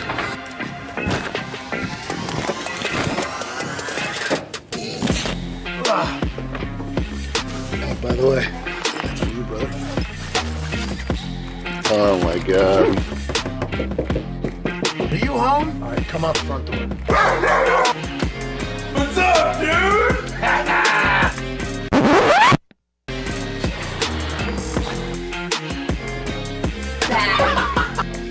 What is this? What's this? Oh, you son of a bitch. What the fuck? Fuck you. Oh, my God. Oh, yeah. That is the bag of money. FanDuel deal went through. There's $50,000 in there for you. Here's a backpack with $50,000 in it. Oh, 50,000. Oh my god. Yeah, so there's $50,000 in there. Yeah, so there's $50,000. Are you fucking serious? Let's go. Did you rob a bank? Oh man. Let's go, dude. Let's go. I appreciate you, buddy. Yo, this is. Appreciate you, man. Appreciate you, dude. We did it. Couldn't have done it without you. Oh, thank you. Dude, it's a fuck ton of money. You guys. When I asked Dan Patrick for some advice, he told me always take care of the boys. Well, and you should know those people that are there with you, that their value cannot be overstated and should not be overstated. So, Mike Wilbon, they didn't hold my jersey on me. They didn't hold my helmet on me. We didn't have an intervention. What we have is a celebration. Because when you bet on yourself, sometimes you hit for big. And for us, the only place we'll bet for the next couple years in an exclusive deal, FanDuel backed the Brinks truck up to our office, and we have never been more thankful, more excited, and more together as we promote the greatest sports book on planet Earth.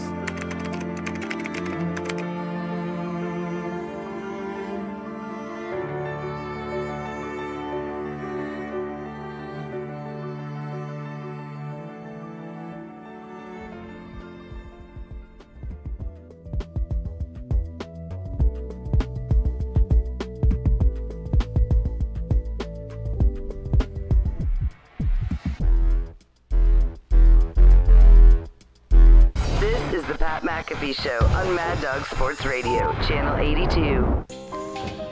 Here we go.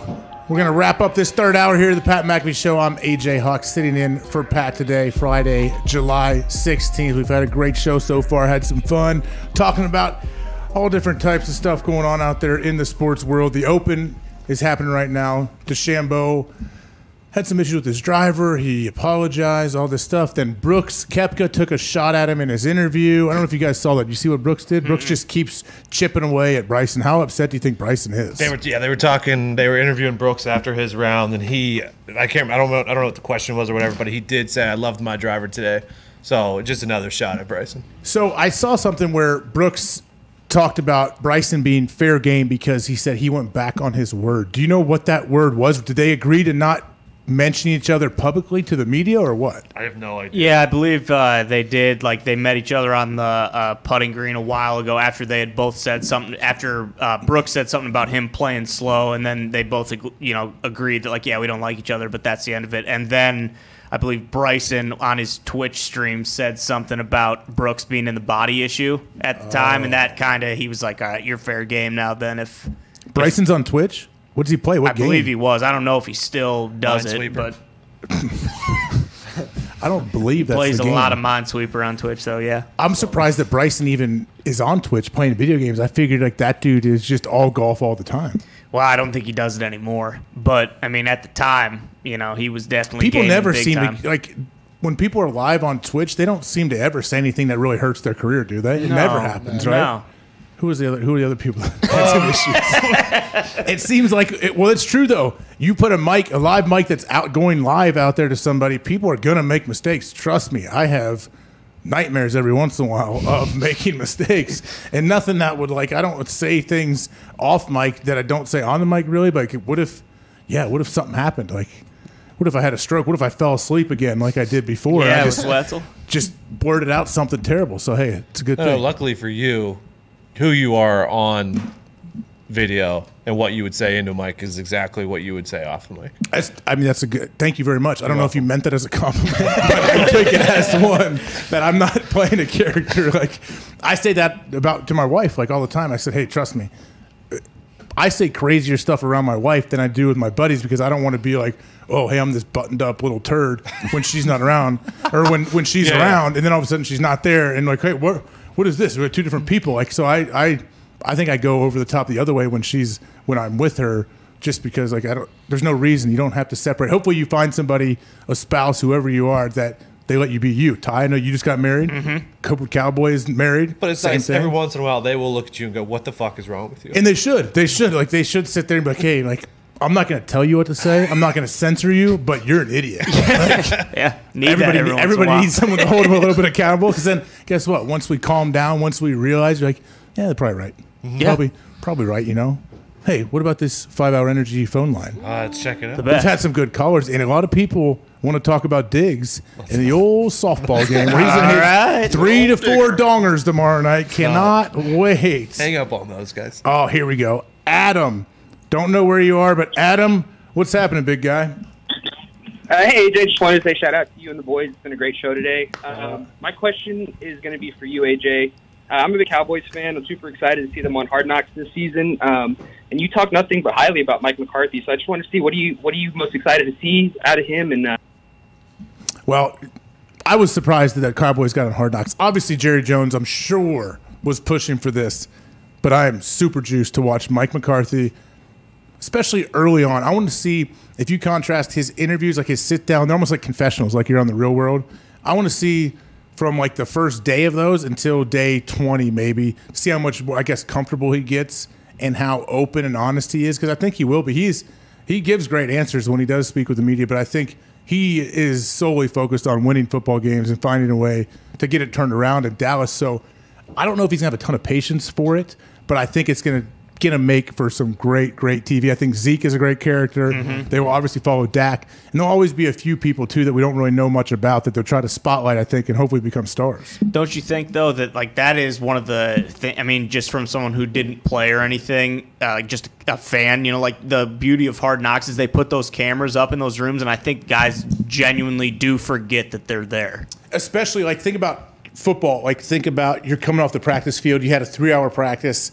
All you're worried about is like, oh man, I know in the 4th rep I did the wrong thing. I missed the tackle. I got blown up. I got blasted. You're thinking about that. So once you get in there and you realize, like, it is true. I guess people that do reality shows tell you that.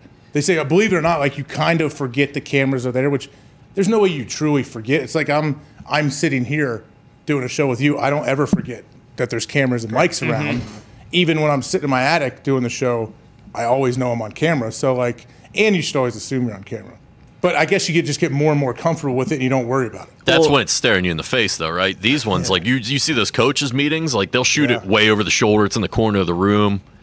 None of those guys are really mic'd up. It's just mics that they have in there already. Yeah, you're right. I mean, I 100% am sure. I would be confident that I would get done at some points. I'd be like, oh man, we got cameras and mics in here. Like where I would realize a little bit later, be like, not sure if they'll cut that out or not, but. Imagine the editing process. Foxy, you know, you edit those the vlogs you put up. We have them coming out today, by the way, around 3:15-ish, right after this show. Okay. Yeah, like can you imagine the editing process? They have to have hours and hours and hours of footage to cut down. What do they make? One episode like 45 minutes, 48 minutes maybe? They're about an hour long. Yeah, it's so much stuff. They just have so many cameras, which means they're gathering so much stuff. I just don't know how they would do that. They must have a huge team, but they're one of the best in the world at it. You know, that show's incredible. Who does the voiceover again? That's a huge part. Liv Schreiber. Yeah. Liv Schreiber's still there, right? Yeah. Still doing it. Because he was doing 24/7 on HBO, and then Mayweather went to Showtime, I believe. And then when you watch their version of 24/7, it's not as good because you don't have Schreiber's voice. Right, and he almost did go because, you know, Ray Donovan was on it at Showtime, so they were trying to, you know. Is that show still happening? No. I don't think so. You sure? It was a good show out, right? Yeah, it went for like 6 seasons. People loved it. Oh, yeah. Awesome. Here's a question. John Voight. Uh-oh. Is there fixers? Angelina Jolie, right? It's her dad? Is there fixers in the NFL? Fixers as in how? So, like, his character on Showtime in Ray Donovan, like, stars in L.A. would call him, like, if they needed, like, a sex tape to stay off the internet and stuff like a fixer. I'm sure there are. I don't know in the NFL if there are. Each team, I'm guessing, has some kind of fixer. I would imagine. See, I was in Green Bay, so we didn't have an owner. I would imagine owners have fixers. Yeah, I bet you they did. Like if I was an owner, I would start thinking back to my childhood of some people that are very loyal. They'll do anything for the cause, and I would put them on staff. Not to do anything illegal, but maybe help people navigate through some issues you may have. But yeah, I'm sure there are, but it's harder and harder, don't you think, now to get away with it? To get away with anything? With the internet, everybody's got a camera, everyone's got a phone. Still can't find the aliens on their phones, though. True. But I just think it's too hard to get away with stuff right now. Yeah, I agree. But if you're good enough. I feel like if you got enough money, you can make anything go away. So you're thinking, Diggs, if there's a sex tape out there that someone doesn't want out, there's fixers that can shut those things down? Yeah. I mean, Hulk Hogan couldn't figure it out. Whether it be with money or pressure. That's a weird situation there, by the way, all the way around. I read that book. I don't even know if we're allowed to talk about that because you'll get sued. I mean, I'm not talking about it. I wasn't talking about it. An alleged incident that happened that he went to court and had the backing of a billionaire. And there was nothing alleged about it. We saw it. The weird thing is, it was the guy's wife, right? Yeah. Bubba the Love Sponge. He set him up. Why did he set him up with his own wife? Is that just what they were into? Maybe it was blackmail. He wanted the restaurant, brother. That's why he did it. Is that what happened? I don't know. Is that what happened? I have no idea. Okay, here we go. Let's go to Jeremy. It's spelled in Florida. Jeremy, what's on your mom, pal? 1 second, Jeremy. Here we go. There you are, Jeremy. What's up? He put Jeremy? Jermey. Cool name, bud. Tell your mom good job. Lord have mercy. My name is Jeremy from Florida. We get it. Thanks for everybody. All right. Well, anyways, AJ, first thing, please don't let your kid wear a cup unless you want to become the laughingstock of the locker room. I learned that at a very young age, unfortunately. Really? The Huevos took a beating because of that. But, yeah, you walk in the locker room, you wear a cup on the first day of practice, and everyone looks at you and laughs. So just a little pointer there. Until you get hit in the balls. True. Yeah, it hurts, but you know what? You live and you learn. Okay. You grow up to be a better man. Make sure he wears the cup where it's just a strap and cheeks are out. Yeah. But I wanted to talk about the whole Jalen situation thing. Yeah. Because I feel like the national media always is on Jalen's side. But, you know, being a Jags fan down here, it was very well documented. He clashed with management. He had that fight with Marone on the sideline. I mean, yes, he's great, but it's always about money. He quit on his team, his teammates, everything like that. You guys always said that you can afford to be, but at what point does that become, you know, something that the locker room doesn't approve of? At what point do you get sick of that?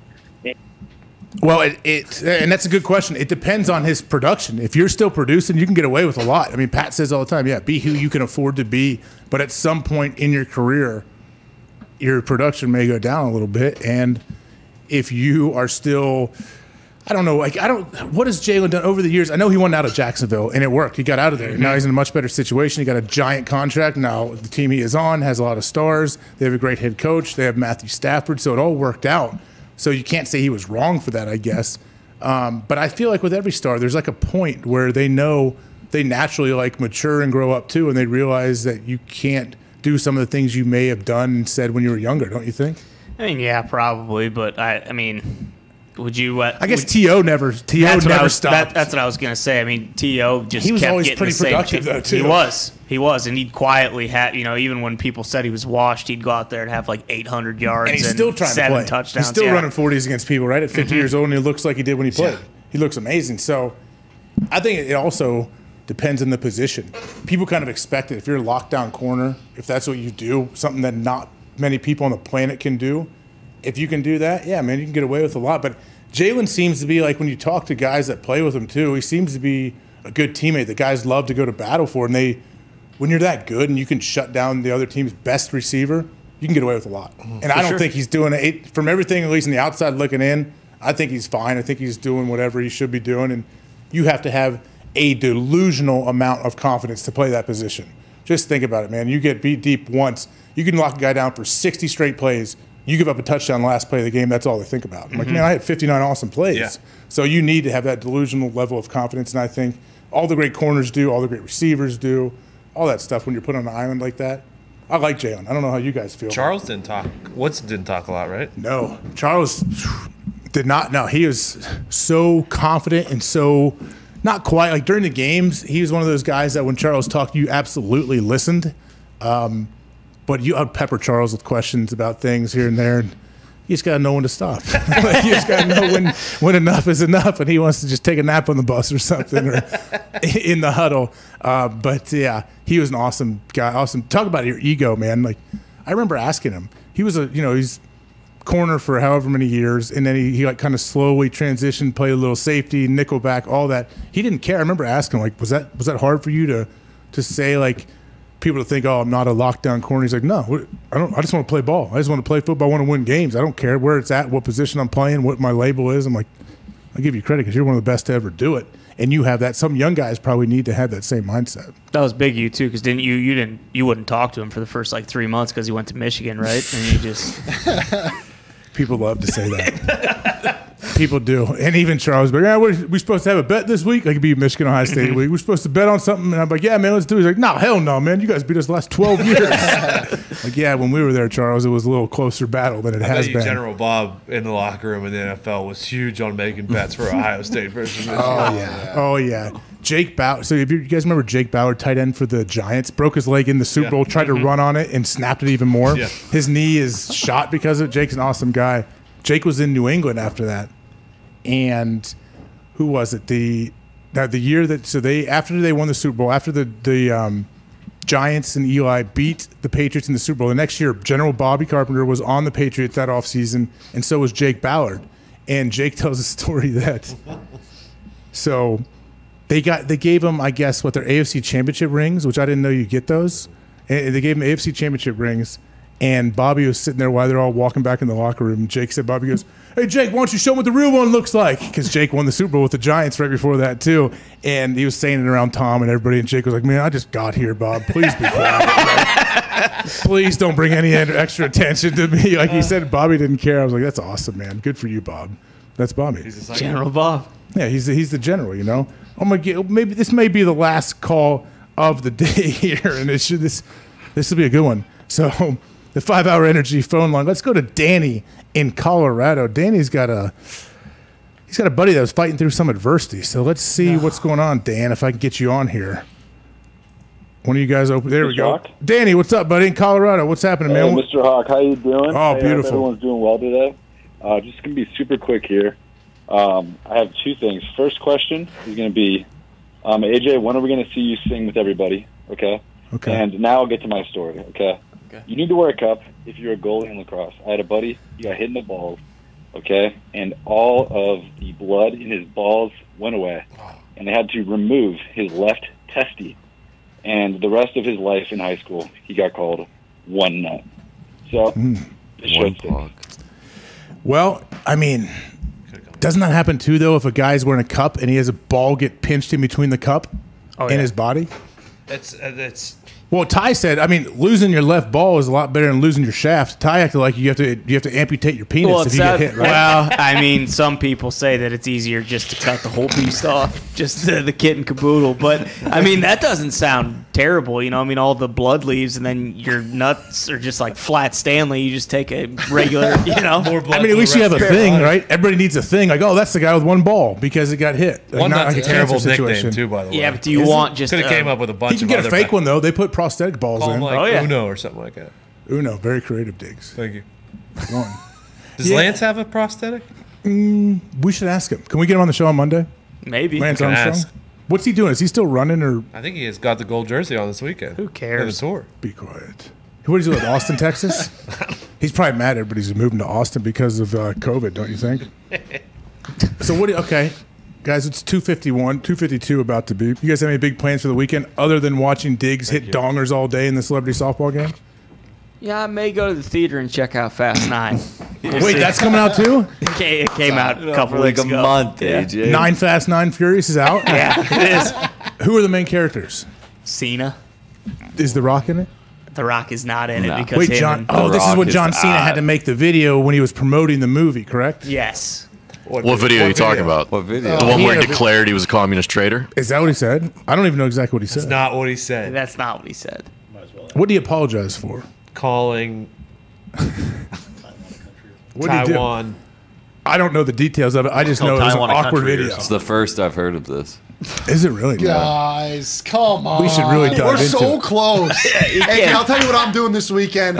I couldn't go with Pat and the boy. I have a wedding, all right? And it's very important, so I'm very excited for it. Can you say who's getting married? Yeah, it's my lady's sister is getting married, so I'm Oh, there. congrats. Are you in it? No, I'm not. Are She you is, upset? obviously. So if she's in it. What do you do Not that between? important, then, if you know what I mean. What do you do between the like ceremony and the boozed reception? up, Yeah, Well, no, exactly. they go when you're not. It's weird if you're both not in it because now she'll probably be in the limo with the bridal party getting hammered. What do you do? Sit by yourself and Yeah, drink just a lot of shaking hands and hanging out with parents. at the cocktail hour? Probably just we're just waiting on them to get done I'm with the old pictures. ball and chain. Exactly. So You're that'll waiting be on what them I'm doing. as they get out of the limo with 4 beer bongs and they're just stumbling out. You're like, oh man, that would have been fun to hang out with them. Spot on. You've What do been you wear there to a before, wedding? haven't you? What do I wear? Am I in the wedding? No. If I'm not in it, I mean, I'd probably wear something like this. Okay. Most likely. Foxy. Maybe not a tie, though. Foxy was going to go to Ty's wedding in a T-shirt and dress pants. Wow, that's just not With a true. jacket? I didn't. No, not I a didn't, jacket. I didn't wear a sport jacket too. These guys Ty's are giving me wedding. a hard time because I didn't want to wear a sport coat because I think it looks better when you don't wear a sport coat, also more comfortable. But they convinced me to wear the sport coat. That's probably a good idea. I mean, with any wedding, you just don't want to piss off the bride. Yes, right? spot on. Like, you don't want the bride to be like, well, yeah, it was good. And then your hillbilly friend showed up with their suspenders and tank tops on. Like, that's the Yeah. main thing, right? Yes, exactly. Just make sure it's okay for her and the groom. And this was an everyone's East Coast wedding, so we thought it was going to be very, very nice, which it was. So I was like, all right, I better play it safe. I put the coat on. good. Okay. Ty, who was your best man? My little brother. How'd he do in his speech? Pretty good. He doesn't really like talking in front of people. He's a teacher, Did he just but he doesn't. You know. take digs at you the whole time, or how's it work? I mean, kinda.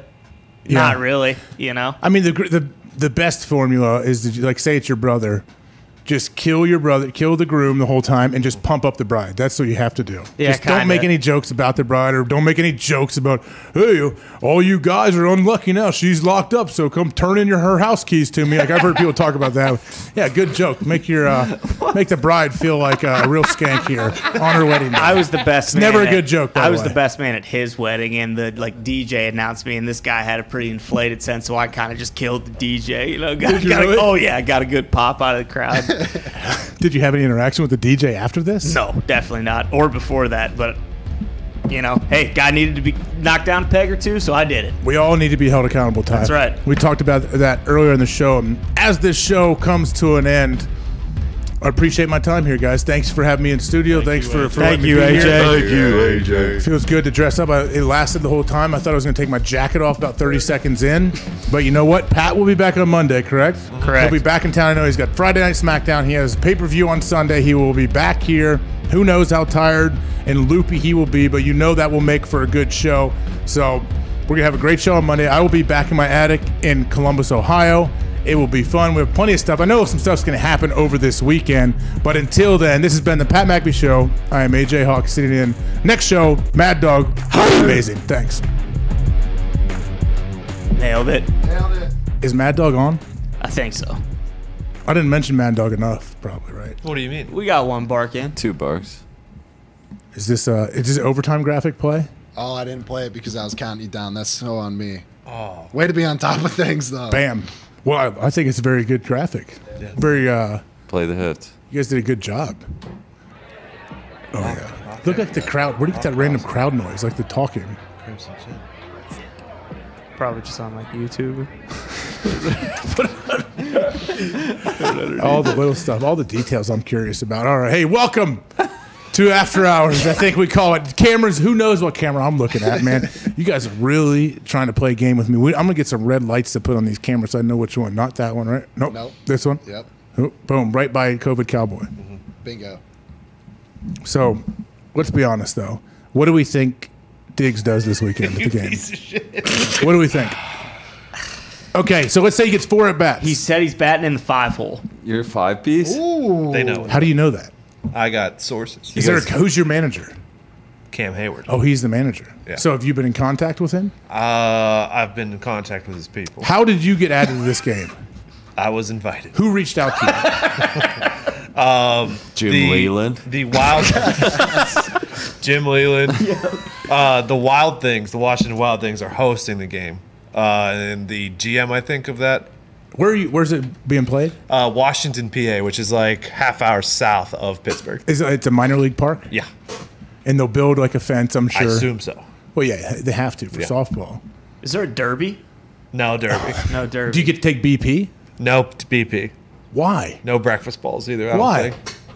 I don't know why. They probably don't have enough people out there shagging balls. Well, you guys can shag balls. They probably don't want to lose Probably any balls, right. actually. They don't want to lose 35 balls in BP, right, to the crowd. Yeah. Hey, throw that back. You think you could do that? So you can get people to throw it back? No. No. Softballs? No. Who cares about softball? You're going to be in the cages, though, like 8 a.m. tomorrow. getting Probably. ready, right? You legit Right. probably should go to Probably should. underhand softball cage because that is a different thing, man. You got to sit back as long as you possibly can. Wait out. You know who's a great player? Garth Brooks, I hear, is a great softball player. You brought him up the other day. Michael Is that Bolton. true? Michael Bolton was a dominant softball player back Really? in the day. Yeah. Ironically, you know who's not great? Chris Gaines. He's terrible at softball. Because he's too emotional, man. He's trying getting his feelings out. He can't do that in the baseball field. I think Chris Gaines is coming back, in case you're wondering. I've heard that. Garth, yeah, he just sold out an arena somewhere, I believe, or a Everywhere, stadium. probably. I mean, that's all he does is sell out. But Chris Gaines, I'm looking forward you to a met Garth? comeback. I have not met Garth, man. That's another one. I want to meet Garth. Have you? Any of you guys met Garth No. Brooks? Do you know who Garth Brooks is, Gump? Come on, AJ. Being from Canada? Yeah. Is he big in Canada? Yeah. He's big everywhere. Obviously. Who's the biggest musician right now, other than Bieber, that's Canadian? Not Robin Thicke. Celine Dion. Drake. Drake. Yeah. Celine Dion. Yeah. Drake's always going to be the guy, isn't he? Yeah. Top dog. I heard he unfollowed Pat. No. That's what I heard. No. He got wind of, Pat didn't like his latest album. Don't spin that. One of his minions, I think, reached out to me and said that, hey man, we're about to drop off this McAfee train. How did they reach out to you? Through, I think, a text. Random text. Random number. Who's the most popular musician from Ohio? Oh, I mean, there's too many to talk about. I don't know. Rascal Flatts. They're from Ohio? Two of them are from Ohio. Holy shit. Gary, the lead singer, and Jay, they're both from Ohio, yeah. Guy Fieri, Gary. Where's Guy Fieri from? Flavor Town. Oaktown, dude. Oaktown. Kid Cudi's from Ohio. Oh, yeah. He is? Bone Thugs. John Legend's from Springfield, Ohio. They were in our league. We played them. John Legend's still a thing? 98 Degrees, Nick and Drew He and his Lachey. wife are a thing. Yes. Yeah, Nick Lackey, dude. Nick Lachey, he might be in the softball game. He's a big Reds fan. It's not fucking Pittsburgh versus Cincinnati. Could be. Maybe next one will That'd be be. though. sweet. That's a good idea. Maybe get Tom Brenneman to call the game. Tony, are you gonna get boozed up before Can't the say game? that. I'm gonna have a couple, pal. Okay. Are you? Good. So will they have booze? Like they'll have beers in the dugout, I assume, right? Yeah, they said it's fully stocked bar. Oh, okay. So okay, if you hit a dinger your first at bat, do you not drink? No. Then, like, say you don't have anything to drink. First at bat, home run. Then wait. Okay, I got to stay with this. No. Booze will All be the pressure's flowing off, yeah. Booze will be flowing after that. Good for you. So Cam Hayward, who's the captain of the other team? Dorn Bill, Dickerson. I thought it was Bill Cowher. Nah. Scoring Durham. Dorn Dickerson played double at Pitt, D. played in the NFL for a little bit. Yeah.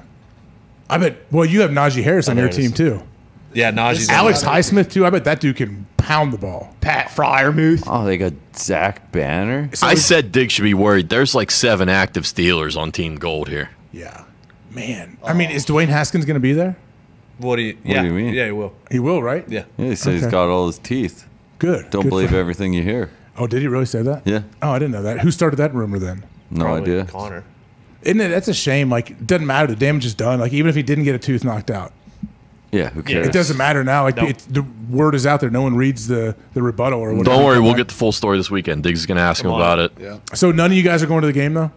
No, he won't let us. We're invited. Well, you could probably buy a ticket. Buy right? tickets online. You can buy You can buy tickets online? Yeah. How many friends and family comps did you get, Diggs? 5. Did you really? Wow. So who all do you have in your corner? My parents, my brother, Yes. my wife, and her brother. Are they CJ's excited? My brother-in-law. going? My brother-in-law. Are they nervous? How's it work? What do No, they- they've seen me play billions of baseball. No, so they know it's just dongers all day This long. is just another game for them. What position? I'm hoping to play third. Why would you want to play third? I want You're gonna catch fucking- one off the face, man. No. Hot corner? If there's one thing in my athleticism that I still have confidence in, Fielding? it's my reflex time. I don't want to run. I don't want to have to do anything, but I can throw still, and my reflex time is still pretty good. So Have you done anything as of late to test your reflex time? Though, what makes you so confident in your reflex time? 2 days ago, I was reaching for a cup off the top shelf, and another one fell, and caught it. Oh, so that's it. Checks Okay. out. Man. Okay. Well, hey, I like your confidence, Plus man. 'cause every 2 days other- ago, you look like you're about to kill Plus, yourself. every other week, I do that test where you let something fall and you grab it. Nice. Yeah. And my reflex time is still the same as when I was 18. Oh, you got it. All right, he's got it. He still got it. You still got it. Here, toss that sucker back without breaking a light. Okay.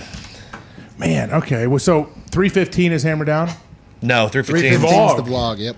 3:30 Have will you be been running the hammered down. vlogs lately? The last couple weeks? No, we were on vacation, so I missed 2 Fridays in a row actually. Okay. So now they're And back so to this back. vlog, will this cover a couple weeks or No, just this is just last week. Last week recap, pretty much. what all happened last week? We went to SmackDown. Pat rocked out. Oh, Pat teabagged Michael Cole, right? No, that was a couple weeks ago. This is the one where he sat and got his feet washed with Big E. Yeah, what was that about? Petties, bro. Yeah. Is that what they do? Like, is that Big E's thing? Yeah. I don't think so, but I think in the moment, probably just felt right. I don't want to bring up anything negative or whatever, but did a wrestler get in trouble? What? Last week? 2 weeks ago? Yeah. Oh no, you're talking DUI. about the I just big saw, O's. okay, it's DUI, right? Okay. I didn't know. I saw a mugshot. That's all I saw. I didn't know what happened. Thoughts and prayers.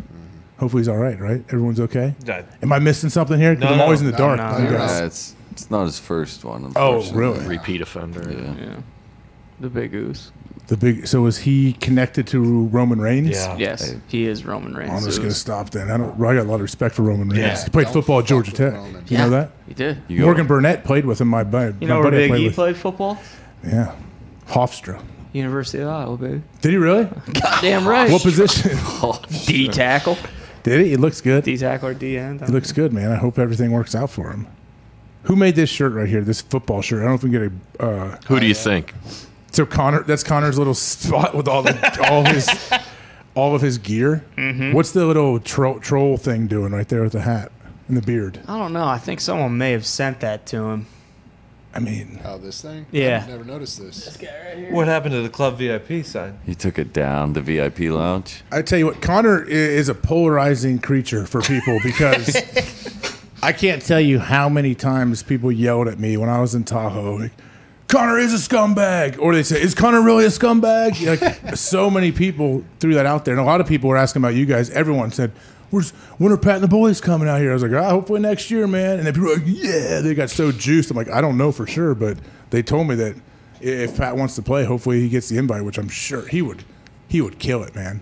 Would you guys come out? I would love. He would to. have to. That would be awesome. I've been to Tahoe once, and it's definitely in the top 3 of favorite places I've ever been to.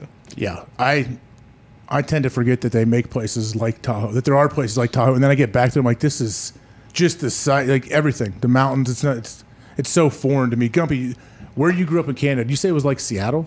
Yeah, close to Seattle. Very similar, It's like all similar wa- mindset. All water everywhere. Yeah. Was it hard to come back and forth across the border back before COVID, or could you just cruise on in whenever you want? No, very much not. Canada's still they're kind of just coming out of I mean, lock- before COVID though, you could go back and forth easy. Oh, Right? yeah, absolutely. I'd usually do like a month here, a month at home. Really? Yeah.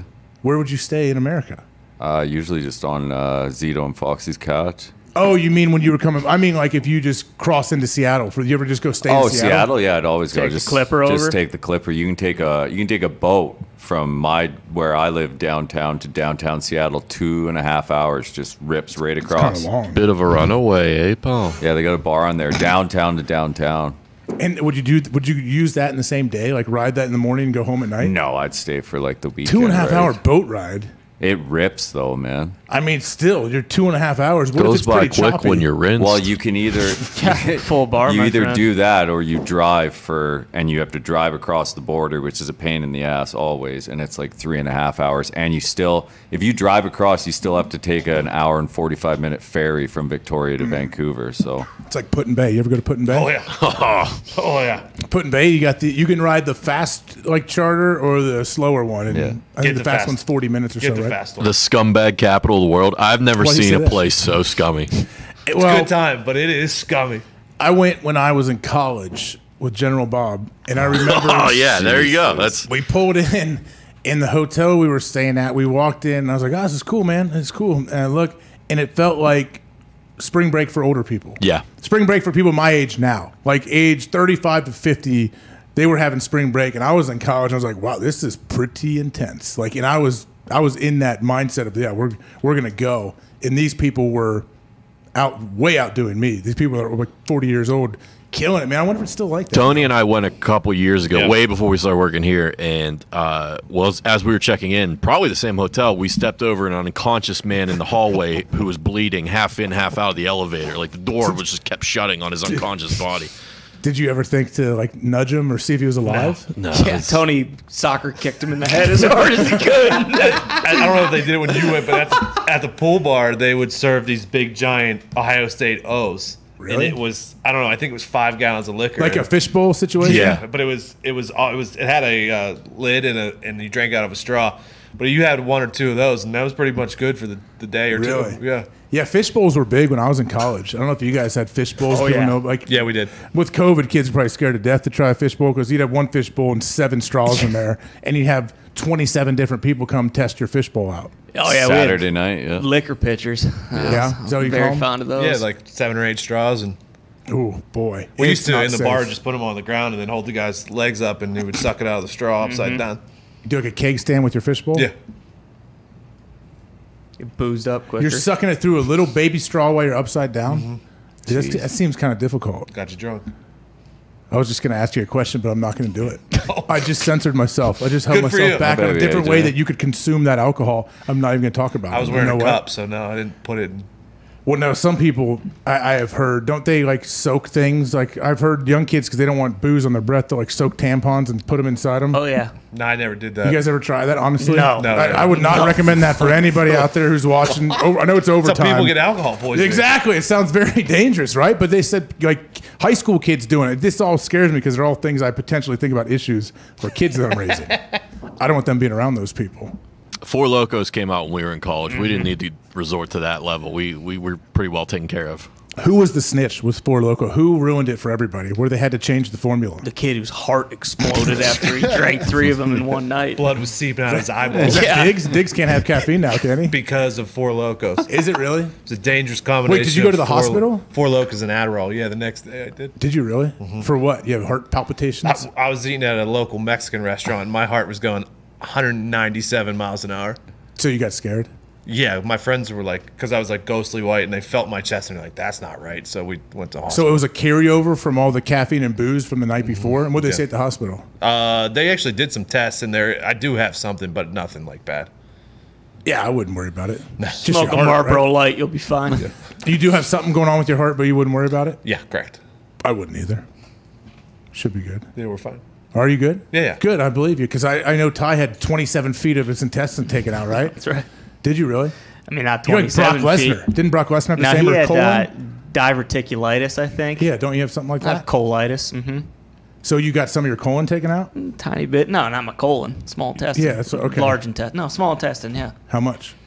I think they said it was like 8 feet or something. Are you? No. Really? Yeah, it's the longest organ in your body, dude. There's a lot You got 8 in there. feet taken out? Maybe it wasn't that much. I don't know. It was when I was younger. I'd have to. So do they say like, hey, this part is bad. We take this out and we're good? Yeah, there's like some blockage or something. Like, hey, this will make it. Small intestine's 22 feet. I worry So about it you wasn't that guys. one. Worry about you guys and your health. Gump, Yeah. you're good? No, sure. Yeah. Oh man, I should not have dove into this. Everybody, Nick, you're good. I'm sure Nick is fine. Clean bill health. Nick's super That's healthy. good. Yeah, I mean, Evie back there is Yeah, good. all good here. Jay McIntyre is great. We know he's Jay solid as a ate rock. an extra Figure large of pizza health. today in the back room. I saw him do it. So Jay, I promise you will outlive all of us. Every single person, right? Yeah, I don't think so. 40 max. A lot of pizza grease. Really? Jay, That I just saw your looms up studio here. back there. So Jay's making beats and music back there? really, I haven't lately, but I do occasionally. I didn't know. Do you sing? No, Why not? because I'm terrible. Jay was in a death metal band. Yeah. I was. Oh, what were you called? Outlined in blood. Whoa. Oh, yeah. Was Billy the lead singer? No, it was a guy back in Pittsburgh. Outlined in blood. And what happened? You guys still together? No, it's kind of hard to play in a band in Pittsburgh and from Indianapolis. Man, okay. Maybe, Creative maybe get differences. back. They just Yeah, they that too. couldn't work you it know, out. You know, like egos get involved when you're in a band and all that stuff. But guys, I'm gonna wrap this sucker up. I'm gonna get back on the road. I know we have Hammer Down coming. We have a vlog coming at 3:15 Eastern here shortly. Monday we'll be back on the show. Saturday, please, everyone reach out to Diggs. Let him know how awesome he is, how good of a softball player he's going to be. He's a stud baseball player. Maybe you cut off your sleeves. Maybe you do the double cut off sleeves and the belly shirt, so Hell it's a double yeah. cut off like you wear in high school under your pads. Hell yeah. I'm sure you did. I'm sure Coach Diggs, from what I've seen of him online, he might be wearing that in the stands. He will. I love that guy. But hey, guys, appreciate you. Everyone, thank you so much for helping. This has been fun. It's always fun to come back in here and do this live and step out of my tiny little attic that I usually broadcast from. Attic, But I appreciate you guys. I appreciate everybody listening. Monday, Pat will be back in studio. Everything should be great. Obviously, still don't know what camera I'm looking in. I don't know if it's this one. Yep, you got it. Evie, right there, Evie, right in that one. Sorry for saying Jay McIntyre. I know it's Jay McAfee. It's fine. I don't mind. It's okay. I know Jay can handle it. He's tough. But guys, I appreciate everyone. Come back on Monday. We will we'll have a great show for you. Who knows what's going to happen over the weekend? Who knows what kind of stories will break? But we're closer and closer to training camps opening for the NFL. We'll have something to talk about every day. Hopefully, it will be fun.